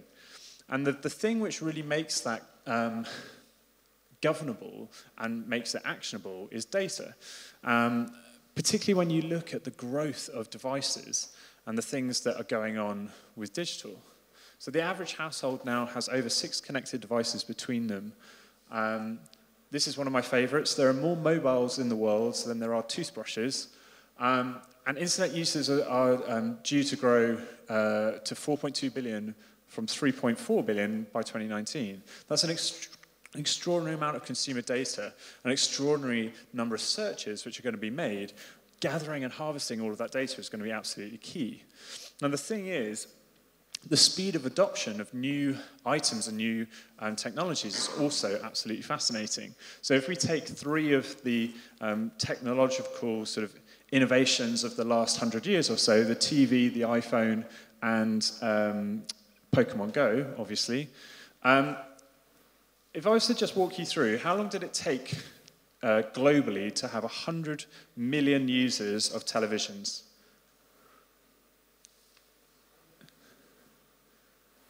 Go on. 20 years. 20 years, good guess. A little bit longer, 38 years. Fast forward to the launch of the iPhone. Any guesses? 100 million iPhones? 5, 10? Less. 3 years. Here's the big one. How long did it take to get 100 million users of Pokemon Go? 33 days. That is astonishing. And it just goes to show you the rate and of evolution and the rate of adoption is going faster and faster and faster. Now, the cool thing is that when you have audiences of that magnitude and when you can couple really, really exciting data with it, you can get some really exciting stuff. So this is a non-digital example, but I think is a really telling one. This was a campaign that Spotify did for billboards around Brexit. And what they did was they had a look at the data behind the people of what people were actually searching for and what they were playing on their playlists. So if you can't read it, it says, dear 3,749 people who streamed It's the End of the World as We Know It, the day of the Brexit vote. Hang in there. And I think that that is really telling and really lovely little story of using data in a way, data-driven marketing, to be able to tell an emotive story, to gather people together, to say, actually, this is not just something that is affecting 1 or 2 people. There are 3,000, or nearly 4,000 people who are searching for that specific song because they felt so depressed about the Brexit vote. So if we take these 3 key trends, invisible UI, audience-based buying, big data, I think these are the things that you're going to need and you need to be thinking about for the future, for the next couple of years, and what that means for your business. Now, what do we mean when it comes to search? How am I doing for time, by the way? I always go, okay. So one of the things that I mentioned with the facial recognition stuff is that is all driven by context. And so contextual search is actually really, really important to the next evolution of what we're going to do with some of these experiences. So I want to walk you through some of the sort of the 4 key things that we are thinking at Microsoft about how do we understand contextual search and how do we give you a better experience based on the context of what's happening. So there are 4 types of context that we're playing around with. Environmental, social, emotional, and external. And I'm going to walk you through those very, very quickly. So emotional context is really interesting. This is the idea that depending on how you're feeling and depending on your mood, this can dramatically change the thing that you are looking for or the information that you want. From a travel perspective, you can think, never a good idea to try and book a holiday when you're feeling grumpy, but actually, when the weather is miserable, people are always looking for summer retreats so that they can get better weather. So emotion clearly plays a huge influence in the type of things that we're looking for. Now, there's a really interesting thing that happened. This is Dr. Henry Heimlich. He developed the Heimlich maneuver. Unfortunately, this is the best picture that I could find of him, and it does look a bit scary, so apologies for that. He actually, he didn't perform the Heimlich maneuver himself until he was 96 years old when he saved somebody's life for the first time. But imagine that from a search perspective, that you are searching for Heimlich maneuver. Now, how do we tell what is the right information as a search engine to serve you? Well, we can use contextual signals from your emotions using things like maybe Microsoft Band or Fitbit to tell what's your heart rate doing. If your heart rate is nice and calm and you're at a state of general sort of relax, you might be searching for Heimlich maneuver in order to find out more information about the doctor. However, if your heart rate starts to accelerate, and we start to see that not only is your heart rate heightened, but as you're using voice search, that the pitch of your voice is strained, well, it's highly likely that the context has changed. And even though you're using the same search, you've probably seen somebody choking in front of you, and actually what you're looking for is instructions on how to deliver the Heimlich maneuver, not information about the doctor. Environmental context is really interesting because what this is about how do we understand when the environment around you changes, how does that change what's relevant to you? The best example I have of this is coffee. I love going to Starbucks. Starbucks is my favorite coffee brand, but typically I'm only willing to go a little bit further to go to Starbucks than I would to another coffee chain, maybe Costa or Cafe Nero. Now, if the environment changes, I'm more likely to want to get closer to the closest coffee shop rather than my favorite coffee shop. So if it's sunny, so I've got sunny day, Tuesday, Wednesday, Thursday, Friday, I'll happily go to a Starbucks. In fact, I'll walk an extra 100 yards down the road to go to Starbucks. However, if it's raining, then what I want now when I ask for coffee is the closest coffee shop, even if that's not my favorite anymore. Social context is something that I think we all intuitively understand.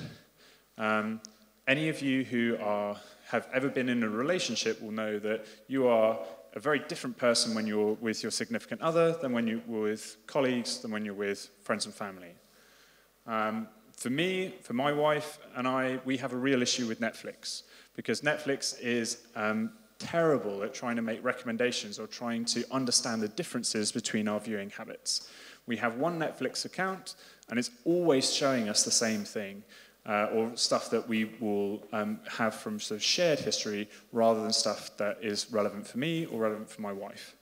With social context, with the ability to be able to know who's in the room at any one time, or who's actually watching TV versus just sitting on the sofa browsing through social media, we have the ability now to be able to say, James, you're watching TV, why don't you watch the next episode of Game of Thrones? Nita, you're watching TV with James, why don't you watch something you both like Bake Off? Nita, you're watching TV by yourself, you can watch Desperate Housewives or some of the crap that she likes watching. And the final one is external context. This is really hard to be able to characterize because it's all of those other things that can make the difference and be changing your perspective on what's relevant. And so the only way that I can really think about this is like when we're going through a change for something like Brexit, the global context of what that means is going to change the information that we need in a given environment. Now, the people who really understand this are Disney. Disney are amazing at external context because what they do is they change the story that they deliver by a small bit to make it relevant to each individual audience that they deliver it to. So I thought as we're in Barcelona, I would show you two versions of the same trailer, one in English and one in Spanish, and I want to show you how they understand external context. Hopefully the volume works. So, how was the first day of school? It was fine, I guess. I don't know. Do you ever look at someone and wonder what is going on inside their head? Did you guys pick up on that? Sure did. Something's wrong. We're gonna find out what's happening, but we'll need support. Signal the husband. With a nice pass over to Reeves, comes across center ice. Uh-oh, she's looking at us. What did she say? What? Oh, sorry, sir. No one was listening. Is it garbage night? We left the toilet seat up. What? What is it, woman? What? Signal him again. So, Riley, how was school? Cuando ves a alguien, ¿no te has preguntado qué sucede en su cabeza? Todos lo vieron, ¿verdad? Sí. Ajá. Le pasa algo. Averiguaremos lo que pasa, pero con apoyo. Hazle señas al esposo. Buen pase para Reeves, quien entra por el centro y logra... Nos está mirando. ¿Qué fue lo que dijo? ¿Qué?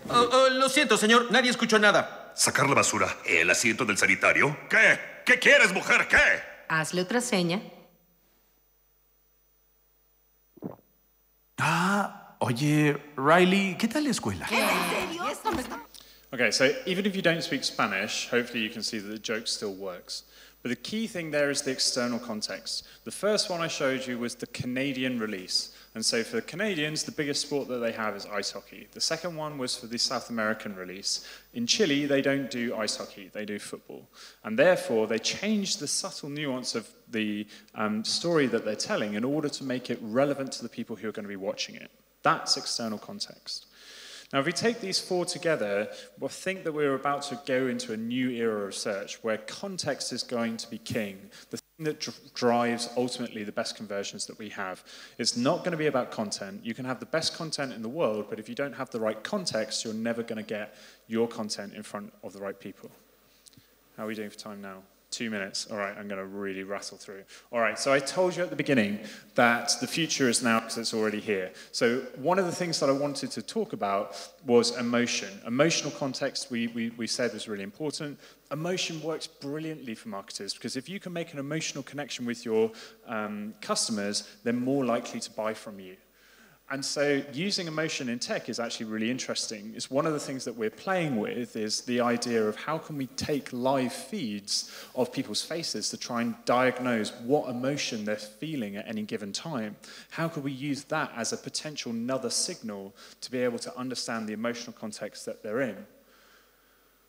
And just to finally finish off, there's a brilliant project that we're doing with Uber. So I wanted to bring it back to travel. One of the things that why you have to put yourself in the customer's shoes, why do people take Uber? Well, they go through different emotional states. Initially, when they originally order an Uber, the thing that's primarily driving them is probably convenience and price. But of course, the moment that you actually step into that car, your emotional state changes. Now you know you're going to take a journey and you expect to go somewhere, but the emotional driver is very, very different. The thing that you're interested in this case, is trust and safety. So this is a really cool piece of technology that we're using some of that same facial recognition technology in order to help Uber provide trust to their customers.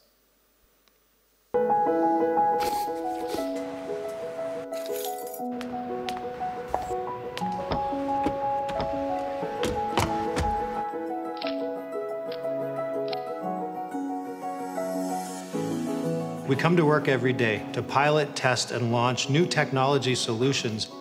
Real-time ID check is the latest technology example where we at Uber are constantly developing and testing new solutions to predict, prevent, and reduce security risks in ways that weren't possible before. It's through this partnership with Microsoft that we've been able to develop this technology quickly and ensure that every rider and every driver has an excellent experience. Real-time ID check is a prompt that appears in the driver's app asking them to take a self-photo. We can do a check in real time to make sure that that identity of the person who took the picture matches the account holder who's been approved to drive. Doing that serves a couple of purposes. Drivers know that their identities and their accounts are being protected, and riders know that the driver who they're with has been screened. Jen? Evan? Yeah. Real-time ID is a smart technology. What that means is it factors in and addresses the edge cases. The situation where the driver is wearing glasses or a hat and they weren't in the identification that we have on file. The beautiful thing is it can recognize these changes and ask the driver to remove their sunglasses or retake the photo. The partnership with Microsoft Cognitive Services allowed us to go from idea to execution to implementation across the country in a matter of months. Already, we've been able to make thousands of rides safer, and very soon we're going to be making millions of rides safer through this technology. I hope you'll agree that's a pretty cool piece of innovation there. But ultimately what it's about is unlocking human potential. This is where we see the future of search evolving. And by the way, that thing that you just saw there, that's search. You might not think of it as search because somebody didn't go to a laptop and type something into a box, but it's search technology and it's Bing which is actually enabling and making that process happen. We firmly believe that these are some of the things that you're going to need to think about in your business in order to drive you forward. And we definitely want to be there as your partner to drive forward with you. Thank you very much.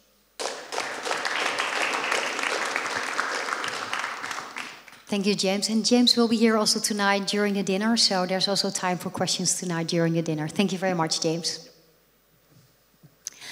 So, it's a very exciting time where we're living in, and especially if the developments on search, if they go like we show you, it's going to be very exciting. And as you've understood probably, is that search and Bing within Microsoft has been a birthplace for Microsoft for machine learning and for artificial intelligence. We needed those capabilities to process all the huge amount of data that are coming to us by web indexing, but also to social signals. In that case, we needed those capabilities to understand the user intent when they're typing a keyword into a search box. So now that we have developed that muscle of search, it's time to bring those cognitive competencies and cognitive services back to the bigger Microsoft, but also to you, to our partners and our customers in form of the API. Our next speaker knows everything about that, because I'm going to announce you Esther. Esther de Nicolas Benito. She is our next speaker, and she's actually a chief evangelist within Microsoft. And Esther actually has a degree in telecommunication engineering, and she's specialized in microelectronics and robotics even. She has some sweet spots, which is all in that same area.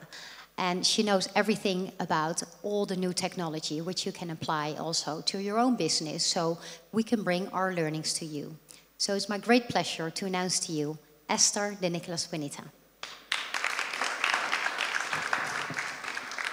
Thank you. Hi, everyone.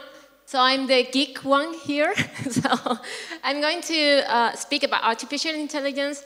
And I know what some of you might be thinking. This is kind of the digital transformation thing, right? So every technical event I'm going to, they're going to speak about artificial intelligence. Well, the bad news is that, yeah, we are doing this. So you're going to listen about artificial intelligence for all the technical events you will be going in the upcoming months, but there's a good reason for that.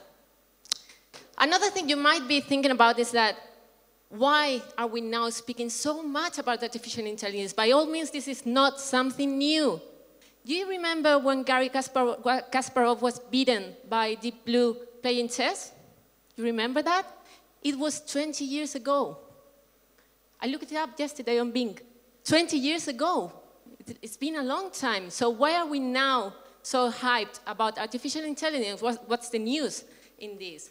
So actually what we are seeing now is the perfect timing for artificial intelligence to become useful for all of you, for all of us, for all the people that are building things on top of what used to be, let's say, dedicated to academic research or for very big companies with a lot of technological investment.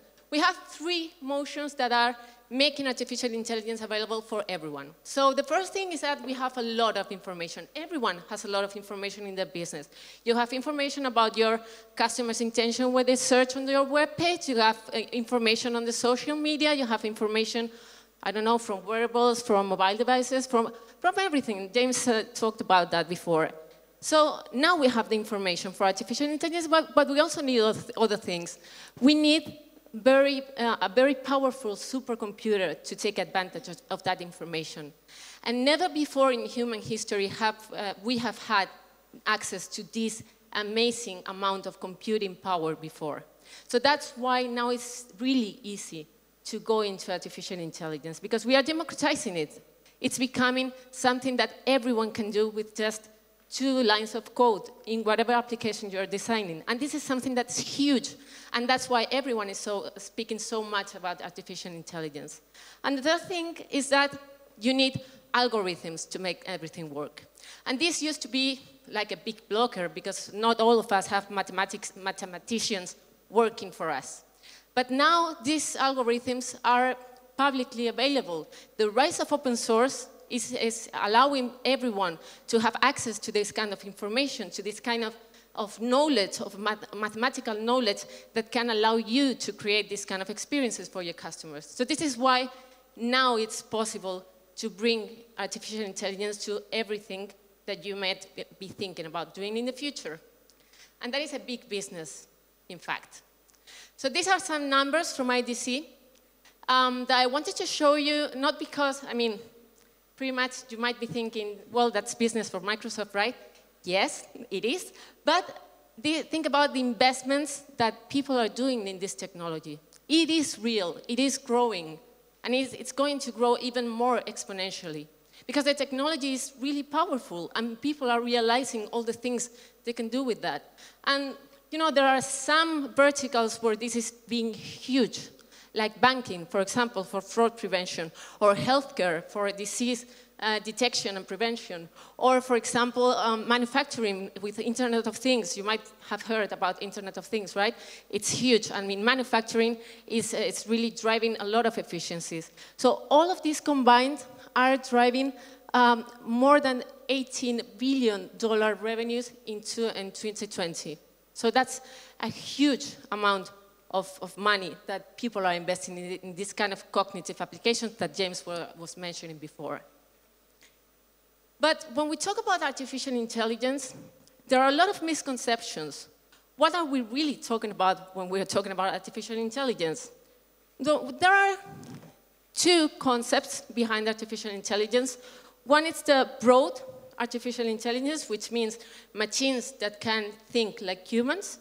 That would be like Terminator, for example. To be a little less dramatic, that could be something like Her. Have you seen the movie Her? It's a digital assistant that learns a lot about the world when she is unleashed. We are far from there. So we are really far from creating an artificial intelligence that can really learn itself new tricks, right? So going back to the first example I was giving you, the Deep Blue example with Garry Kasparov, Deep Blue might be able to win Garry Kasparov playing chess, but put a tic-tac-toe in front of them. It doesn't have an idea of where even to start. Even if you explain it through voice, it cannot learn it. So this is a big differentiation between human beings and artificial intelligence. But there is the other concept of artificial intelligence, which is narrow AI. I'm going to stop saying artificial intelligence because it's kind of long, so I'm going to go for AI. So if we look at narrow AI, this is where the singularity point is we've gotten there, right? So machines are better than us in narrow actions, such as, for example, voice recognition. They have a less error rate, as James mentioned, than human translator. On vision recognition, they're better than us as well. So imagine there are sometimes a lot of conversations about the connected vehicles. Cars, intelligent cars, AIs, are better detecting, for example, a child going quickly on the street. They detect that faster and more, let's say, more accurately than us. So machines are becoming better than us in narrow spaces of intelligence. So the dimensions on where AI is really growing more powerful every day is vision recognition, so the ability, like the Captain Bot, the ability to see a picture and understand what's going on there.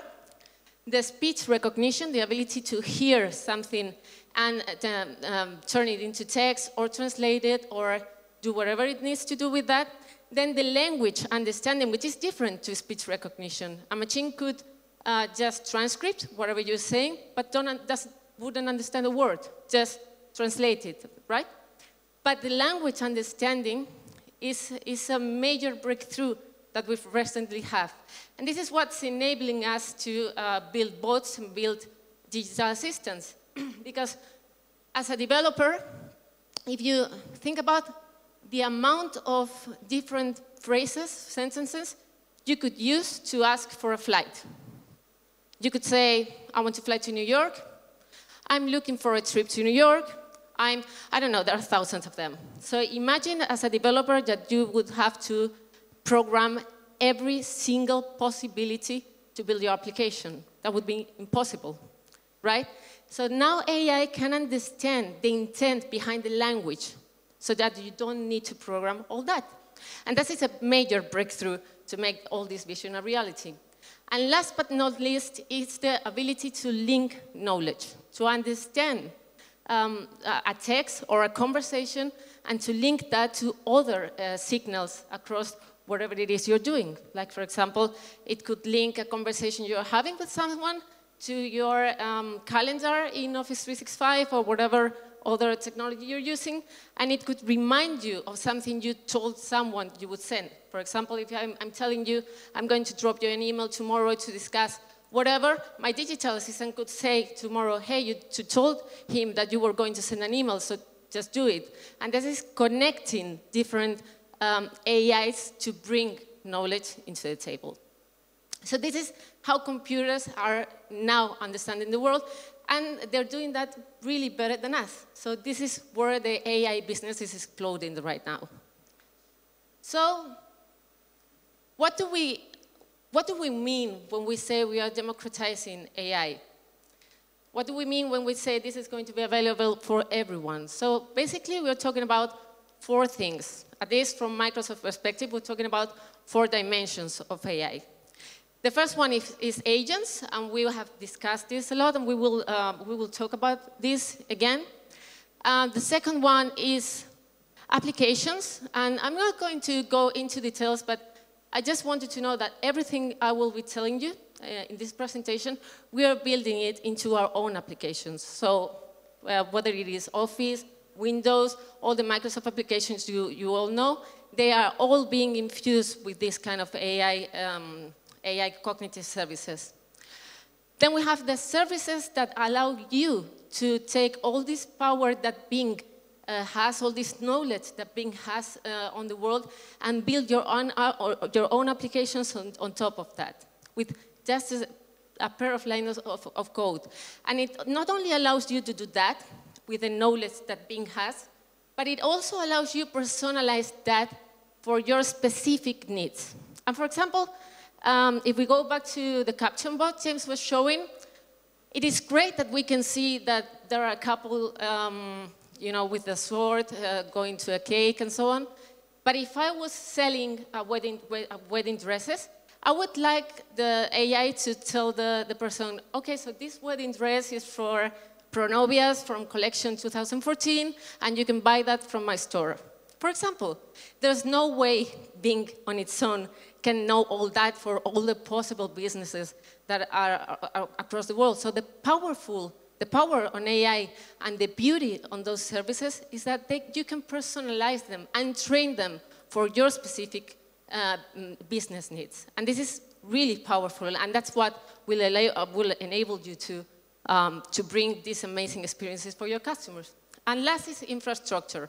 And I'm not going to go into this because it's super geeky, but if any of you is interested in understanding from an infrastructure perspective why we claim to have the most powerful AI supercomputer in the world, then by all means, just ask me, and I will be happy to explain and go into a lot of detail on that. So the first thing is agents, and we've spoken a lot about Cortana and how this is going to grow or not grow. We have had a little bit of debate there. So I just wanted to tell you some interesting facts about some AIs that we are launching across the world. So I'm not sure if you've heard about Xiaois. Does that ring a bell for any of you? No. So one of the things we're doing with the digital assistants is to try to make them more empathetic. Is it how it's said in English, empathetic or empathic? Empathetic? Empathetic, thanks. With the British accent, empathetic. Okay, so we're trying to make Cortana more empathetic, and for that we need to train it. So we need to create this kind of experiences where people can discuss their feelings with an AI. And we did that, that's how it is. We did that in China. And we created an AI that doesn't do anything but listen to people and just learn from that feelings. And interestingly enough, 40 million people in China use Xiaois every day. We have had lots of love declarations to Xiaois. And we have tried to detect sarcasm in that, and no, they were true. So people are getting more and more used to speaking with AIs. And that's happening in China, but in Japan, we ran a similar experiment that's called RINA, and 20% of Japanese population is using RINA at least once per week. just to talk about their things. So people are increasingly more comfortable speaking with assistants or with AIs. So that means that this vision where people will replace applications for bots and web browsers for a digital assistant is really going to happen. So it's more a question of when than if it's going to happen, because it will. So if we speak about Cortana, it has 133 million of users worldwide, which is huge. But if we add up to, as they mentioned, Siri and Alexa, which also are built on Bing, that's an incredible amount of knowledge that we're creating. And what we're trying to do is to make this available across any device, so that Cortana doesn't really need to live in your mobile or in your laptop. It can live in your refrigerator, it can live in your car.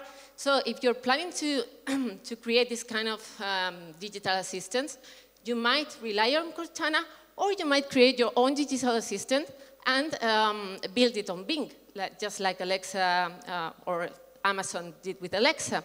So I'm going to show you a little video of what BMW is doing with us to create their own digital assistant, which builds on Cortana and connects you to your business reality.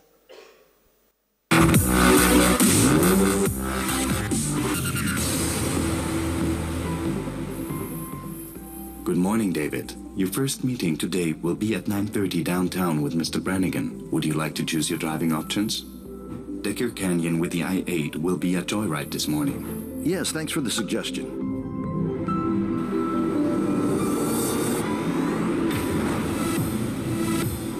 Be careful, David. There's a rock slide ahead. Call Caroline. Hello, David. How are you? Hi, Caroline. Fine, thank you. I sent you an email with the 2 possible headline press pictures. Is it possible for you to take a look at them right now? I'll look at them when I arrive at the office. We should go for lunch when I'm back in Munich next week. I see Thursday could work. It does. Looking forward to it. There's traffic ahead. To keep your estimated arrival time, we suggest leaving the highway at exit 5 for an alternative route downtown.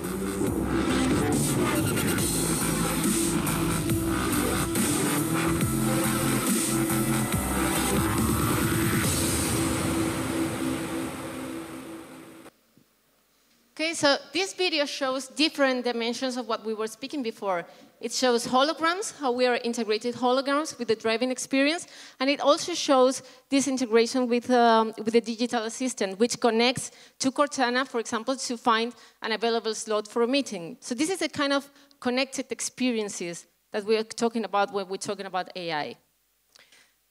So I'm going to show you a real bot that's actually in production and being used, the Hipmunk bot. Because I cannot, hope you hear me. Can you hear me? Great. So I'm going to open my Skype account and move a little bit here so I can see. So this is my real Skype account. Hipmunk is a contact that I have in my account, which is great because I don't have to download anything to reach this service. It's just another contact that I have, just like my mom or my husband or my friends, right? So if I'm trying to go into a travel, let me, okay, please. So I just say, hi, Hipmunk. For example, I could just say, hello, whatever. This is the language understanding service as I was speaking about before, right? So the fact that it understands me no matter how I say the things. Even if I mistype, it will understand me. So depending on our internet connection, we should receive an answer, hopefully. This is the demo effect. Okay, for some reason it appears that's the thing with live demonstrations. So for some reason, although we're connected to the internet, or so it seems, and I swear it was working before. No, it is connected. Yep. Okay. So naturally, let's just give it a little while to see if it's a problem of Skype. If not, I can show it to you later. But what I wanted to show you, and in fact I can do it showing you previous conversations I was having with Hipman, precisely trying to prepare this demo. And sorry about that, but the desktop is not, I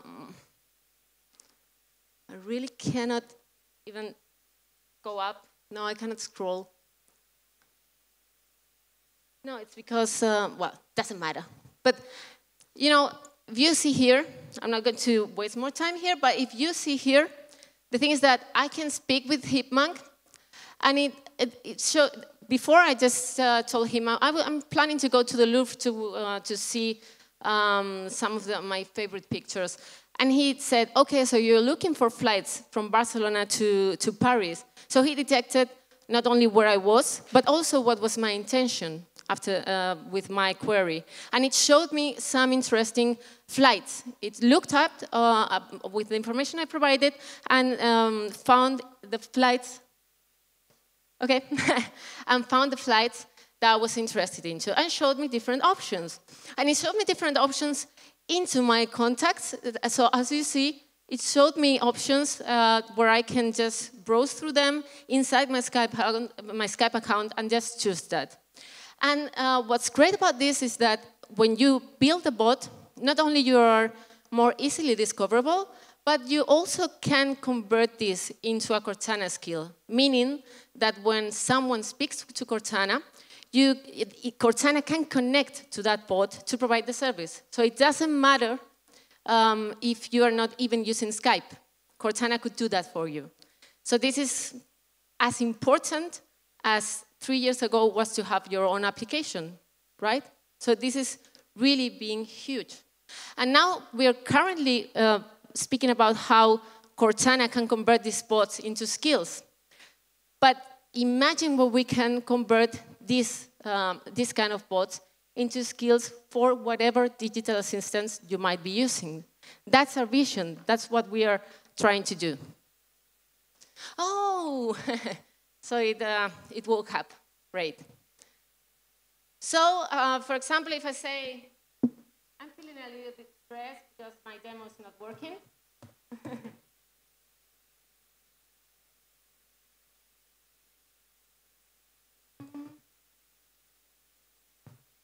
So, for example, I tell it that I want to go to the beach. For example, I could just say that in whatever possible mean. And for some reason, internet is going really, really slow. So really, we're not even going to try anymore. But the thing is that you get the power of this, right? So I'm not leaving Skype for anything. And it's not only Skype. The beauty about the... Okay, so see? It detected that I'm in Barcelona right now because of my IP address. And it's just showing me, it's going to show me different possible beach getaways. If I had told it I'm going to go to Mallorca, it would have shown me only Mallorca. It's searching. But this is, like James mentioned, a new way of doing search based on my emotions, based on natural language. And it's not only Skype, as I was mentioning. You can create one bot and connect it to a lot of different social media applications. So whether you're using Facebook, whether you're using Click, Telegram, I don't know, just name it. There's okay.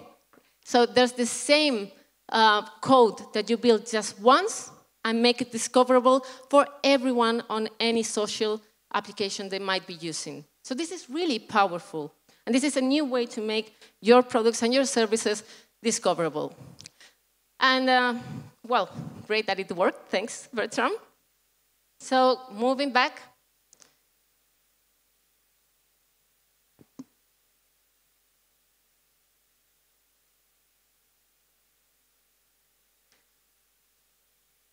So, as you can see, this is really going to change how people look for different products and services, because it is happening. People are feeling more and more comfortable speaking with machines. So the next thing that I want to talk to you about is the services that will allow you to build these kind of things. Because a bot can provide you with this kind of travel information, but it can also detect a picture. Like, for example, I could just upload a picture of a very beautiful beach that I show in Instagram, for example, and say, hey, recommend me something like that, but on this budget. And it can look and find similar beaches across the world and find something that is closer to me and cheaper. And this is something that we can do with this kind of services. We can mix and create the applications that we want to do. So let me stop a little bit and tell you about the 3 layers of artificial intelligence, okay?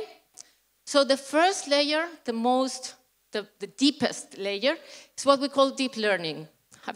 Maybe you have heard about the concept of deep learning.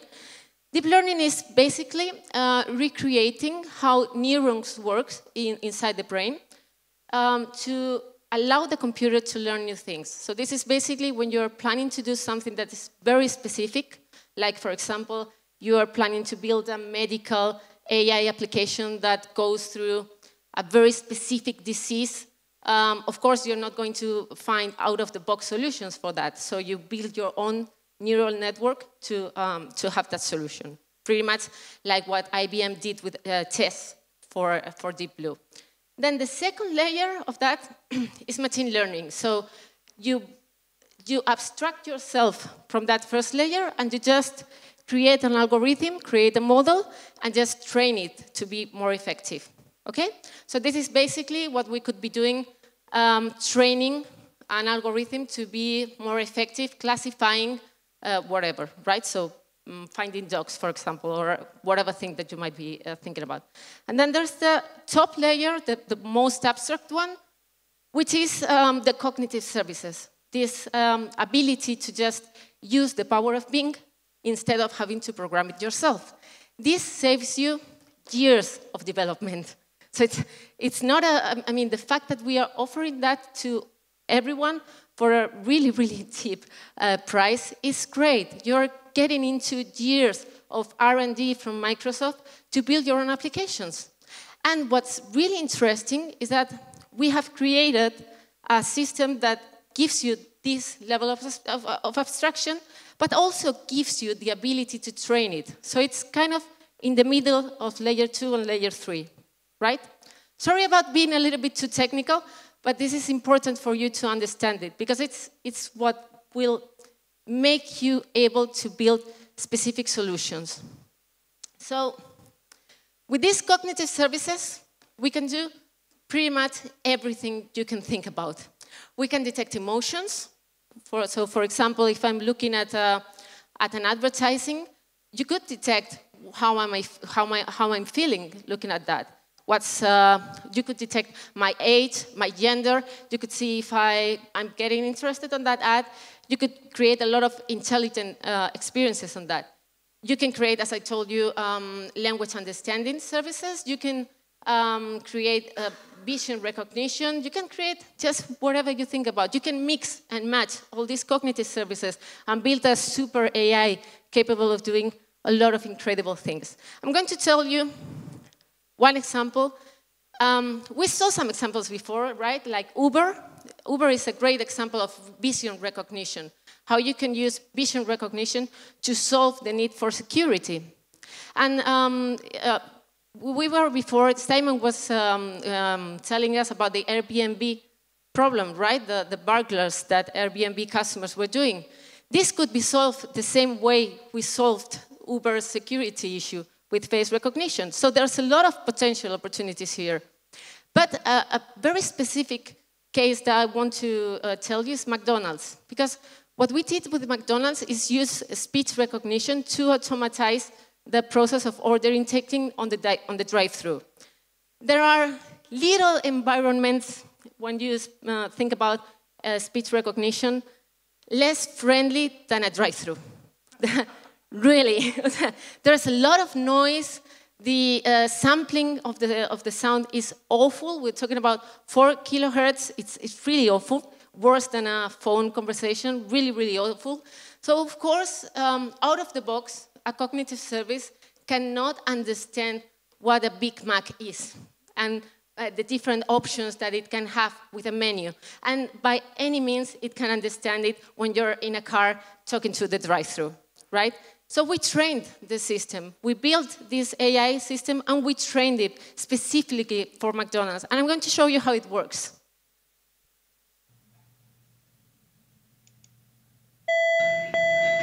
Good afternoon, welcome to McDonald's. May I take your order? Yes, I would like 2 Happy Meals, 1 cheeseburger and 1 chicken McNugget, both with fries and apples, 1 with a chocolate milk and 1 with a small orange juice.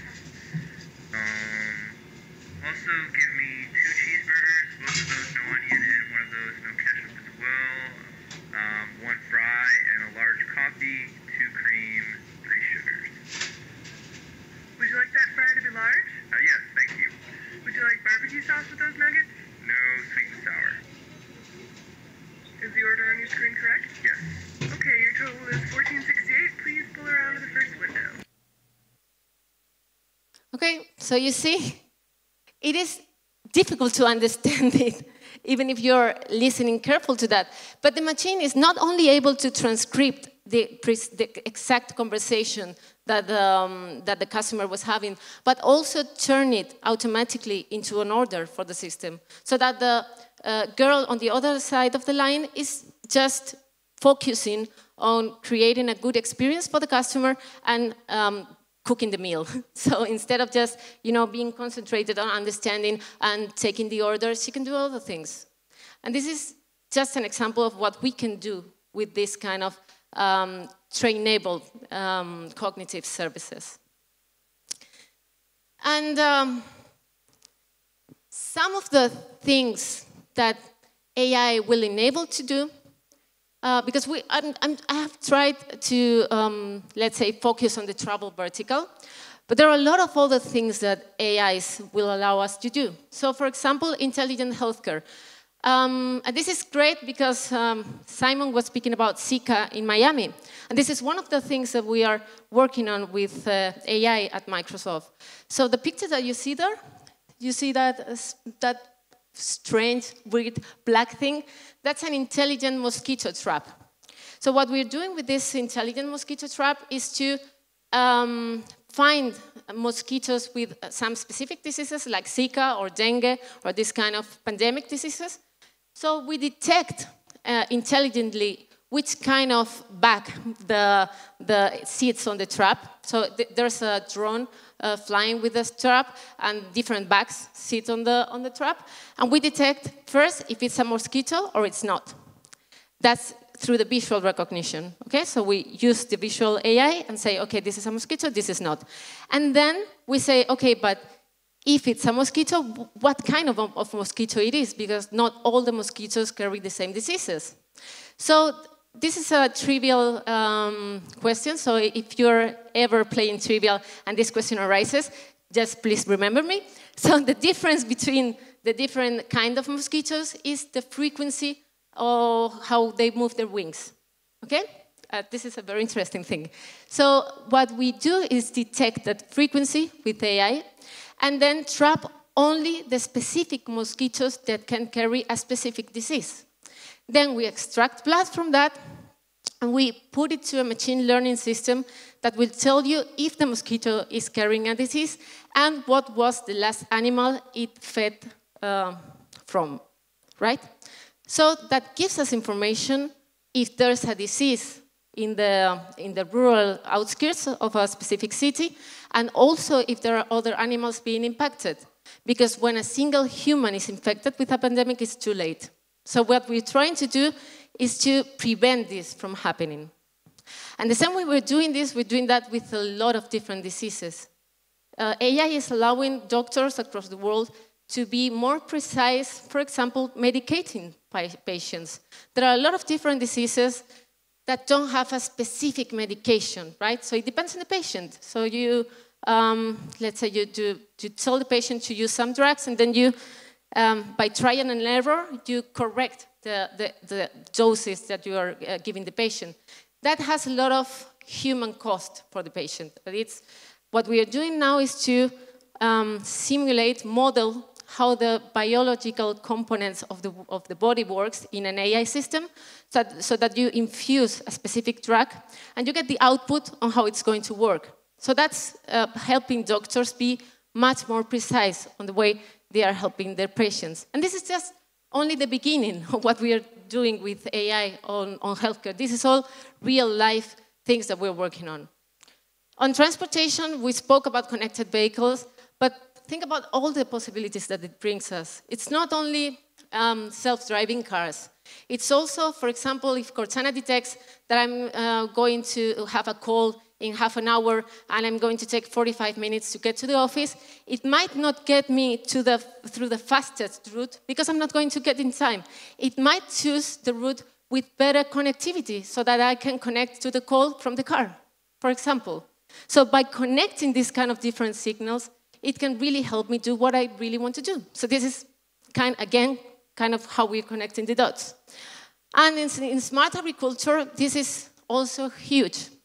The last thing I read about that is that with the population increase that we're having in the world, we should double our agriculture production by year 2030 to make sure that we will be able to feed the human race.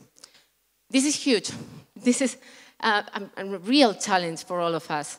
So the only way that we are going to be able to do this is with AI, is with this kind of technologies, with Internet of Things, understanding how everything on a farm works, and providing this technology to not only farms in United States or Japan or developed countries, but also in areas where they don't have internet connectivity, where they don't have computers. So we need to really make this accessible for everyone if we want to really work.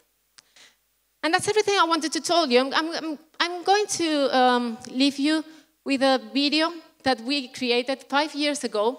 And it's interesting because 5 years ago, it was super futuristic, right? It was like science fiction. And you will see that although interfaces might be different, the core technology in this video already exists. So when we're saying how we think about the future of agents and so on, really, we are hitting the spot if you look at this video. So let's look at that.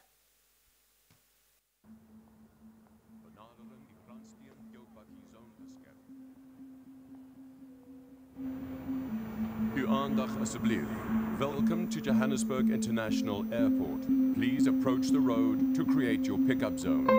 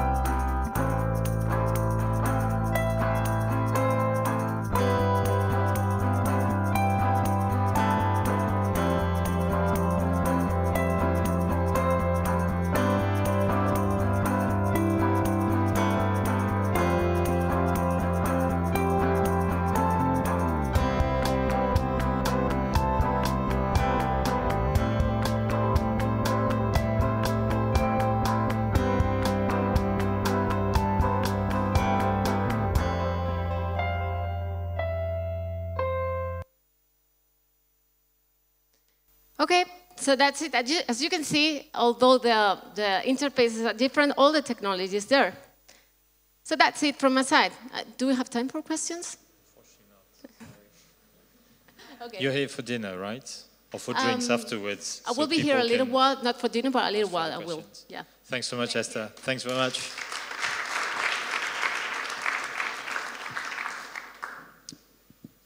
So before we close and wrap up, I wanted to first thank everyone in the audience and every speaker for their thought-provoking, aspiring conversations and interventions. I want everyone to leave with 3 main takeaways today. So as we all agree, the travel industry is in a major transformation, coming from new offerings, customer behavior, obviously the flood of new technologies and new ways of leveraging those technologies. In any transformation, everybody needs to be surrounded with good partners. And at Microsoft, we feel that we have our technology that can help you achieve future goals.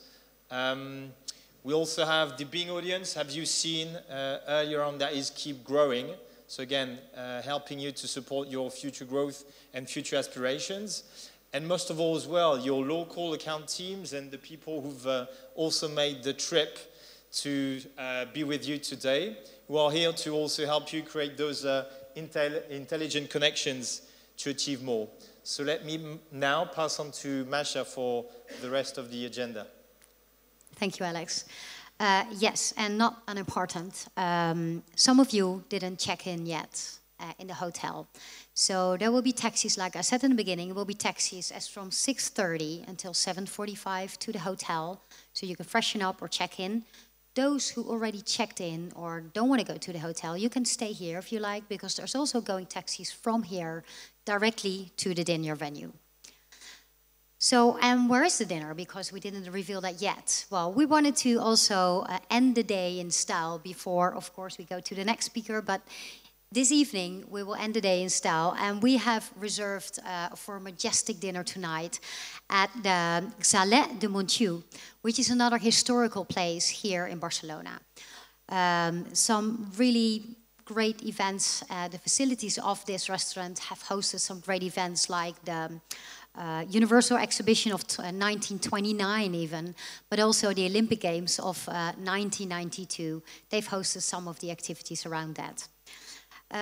You will literally have, because it's very high, you will literally have Barcelona at your feet. Before we go to the next speaker, which will be announced by Alex, after that speaker, you have the opportunity to try on the HoloLens. And because we are with a pretty big group, and we don't want people to fight over a HoloLens, of course, you have on your badge a group number. That's group 1 or group 2. So group 1, they will start with a tour, with a private tour here around the brewery, which is very interesting. Group 2 will start with the HoloLens, with the try-on on the HoloLens. Then after 30 minutes, we will switch. So group 1 can do the HoloLens, and group 2 can see a little bit more about the brewery. If you have any questions on that, you can either ask Alex or me, but there's even people that know a lot better than us. That's Andrea, Bertram, and Barbara. They're over there. They have been live streaming with their phone this entire event, you know, side by side, turn by turns. And I also want to take the opportunity to give a big applause for this team who have made this event available for us here. Thank you very much. Up to Alex to announce our last speaker, because that's not in this room, but in the room next to us. So there was a very futuristic video. Now let's go to the future, but kind of reality as well, with Andrea Benedetti. He heads the technical evangelism from Italy, and we're very excited because we managed to get him here and have 2 HoloLens for you to trial as well. As you'll see, it's very exciting, futuristic, and still very in the moment and here. So I invite you, I think group 2, to move to the other room to trial for the next 30 minutes. Everybody can go there for the presentation, and after that we divide ourselves in groups. So everybody is requested to go into the other room for the final presentation of today. Thank you very much. Good afternoon. Welcome everybody also from my side. This is the last session of today, maybe interesting session. I have a couple of slides, not so high number of slides. It's a little bit difficult or strange for Microsoft. I have just a few slides. In the last video from Esther, you have seen a couple of holographics, holographic word. This is not the future, this is the present. And the idea of today is to present to you the HoloLens. I am Andrea, I work for Microsoft Italy as a technical evangelist director. So my work is just to talk and speak about technology, future scenario, and so on.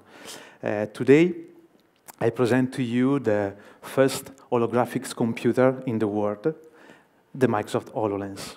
Just to, before to present the device, I want to introduce or resume the three different types of reality that we have. Maybe you know the virtual reality, or maybe you already tried the virtual reality. So, for example, when you put on your head a headset and walk on the summit of Himalaya when you stay in your office. So the big idea of the virtual reality is to have another environment totally, completely different that you have. The first thing of virtual reality is that you don't know nothing about your real environment, but your eyes and your body and your mind receive input totally different because you're seeing. There is a problem for virtual reality, is the motion sickness. When your brain receives different inputs from your eyes and your ears, you start to go in shutdown mode, in a sort of blue screen, and starting to have a problem, physical problem. This is the reason why virtual reality at the moment don't have a very huge, very important utilization around the world. From the other side, augmented reality is more or less the simple reality because you can put some virtual layer on the physical world. For example, you can use your phone, you can see a street, and you receive on your phone some information like, this is a beautiful restaurant, if you walk away for 2,000 meters to the left, you can find another restaurant, and so on. You can have just simple virtual information on your physical layer. But the important thing is that the virtual information don't know nothing about your physical world. Maybe you know the game Pokemon Go. The Pokemon Go is a fantastic example of augmented reality. You can put here a Pokemon and you can bring it. But if you have a hole on your floor, your Pokemon don't know that and stay here in the air. Mixed reality is the totally different world. For the first time, you can receive input from your physical world and work on that with create some virtual layer and holographic things. HoloLens is the first computer, holographic computer, that you can use to understand in real time the real environment and interact with them just to put inside holographics and virtual layer. With a natural way to interact, so gesture and voice. You can command your HoloLens with your hands or your voice. With technology totally built from Microsoft, and you can create hologram just to enhance the real world.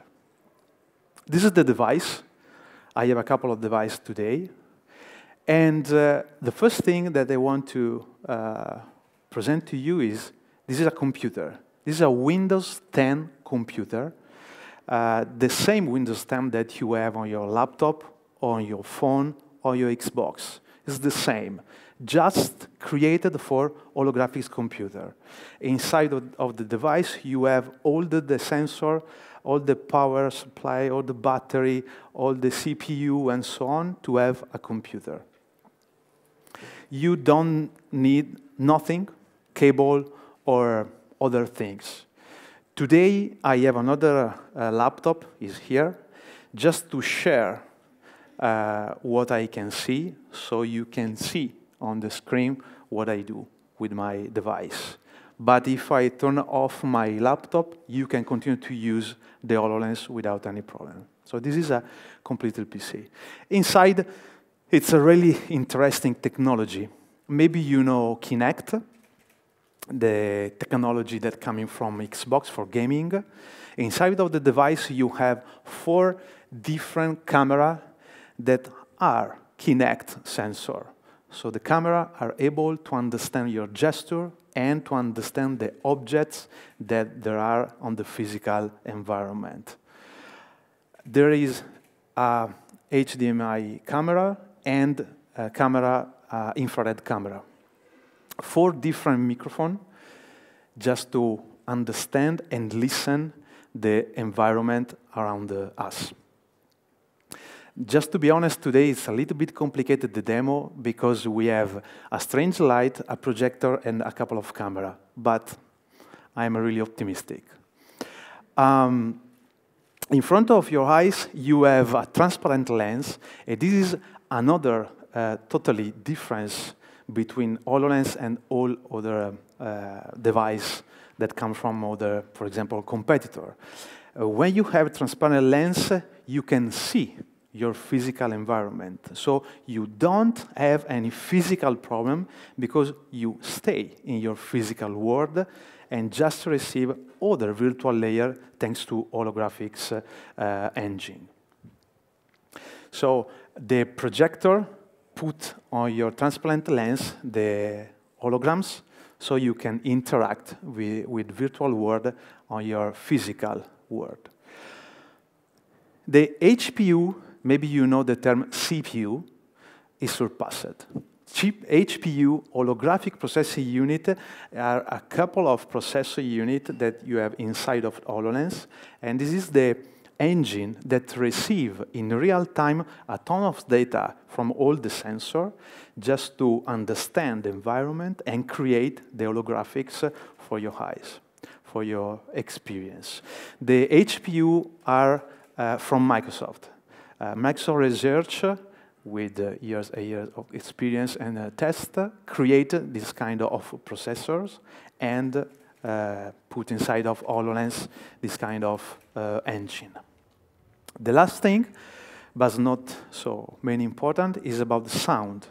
Maybe you know the stereo sound, but in a word like that, the left and right are totally surpassed. Because if you receive a sound, I need to move the sounds from my ears, from the source, and from myself. So there is not the stereo idea, but the spatial sound is the idea that you receive from this red piece of the device, the sound where you move in the physical environment. So I switch from my application just to use this tool so you can see. Amazing. You can see what I do.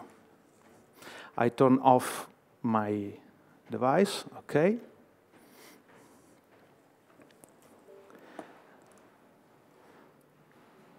Okay.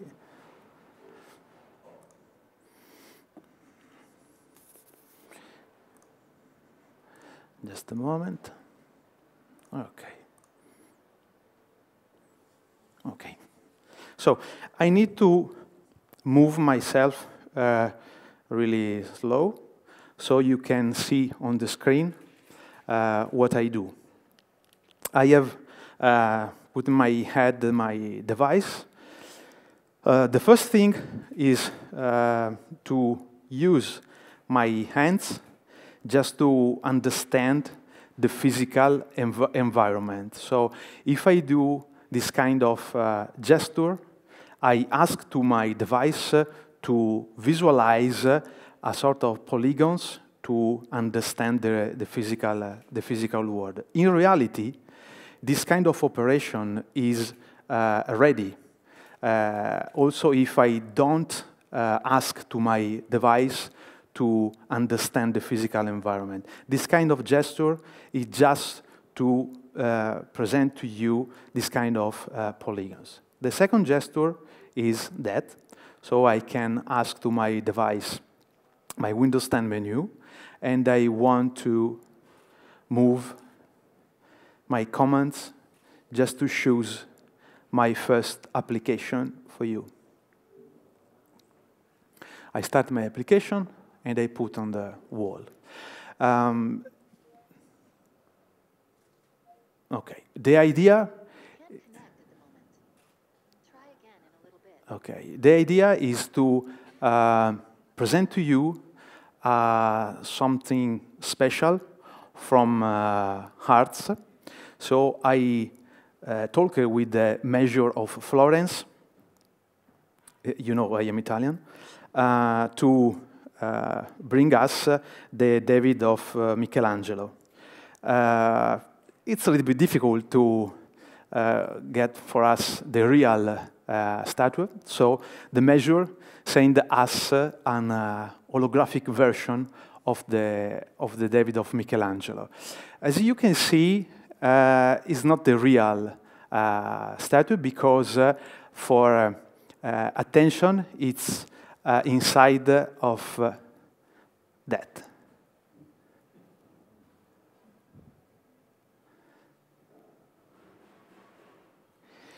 If you can see, there is a piece inside of the chair because I understood that there is a physical layer.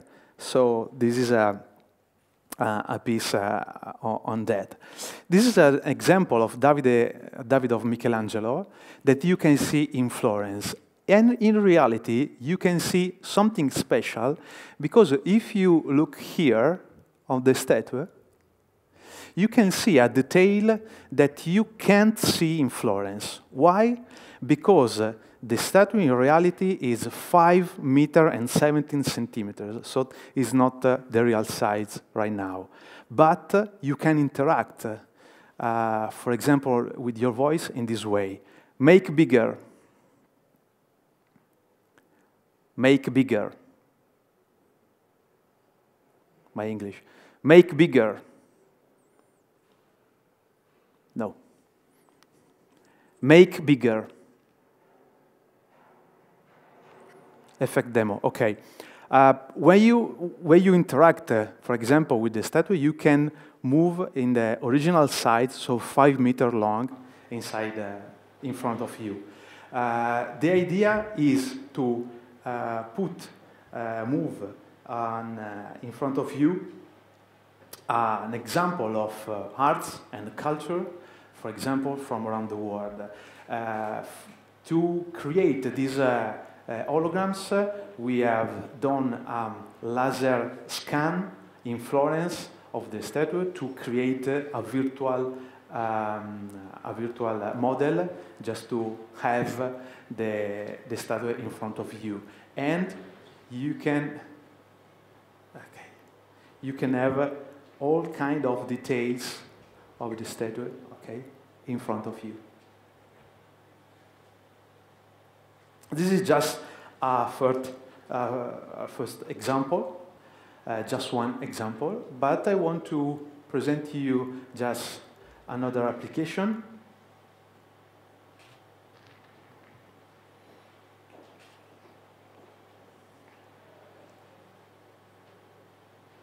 Okay.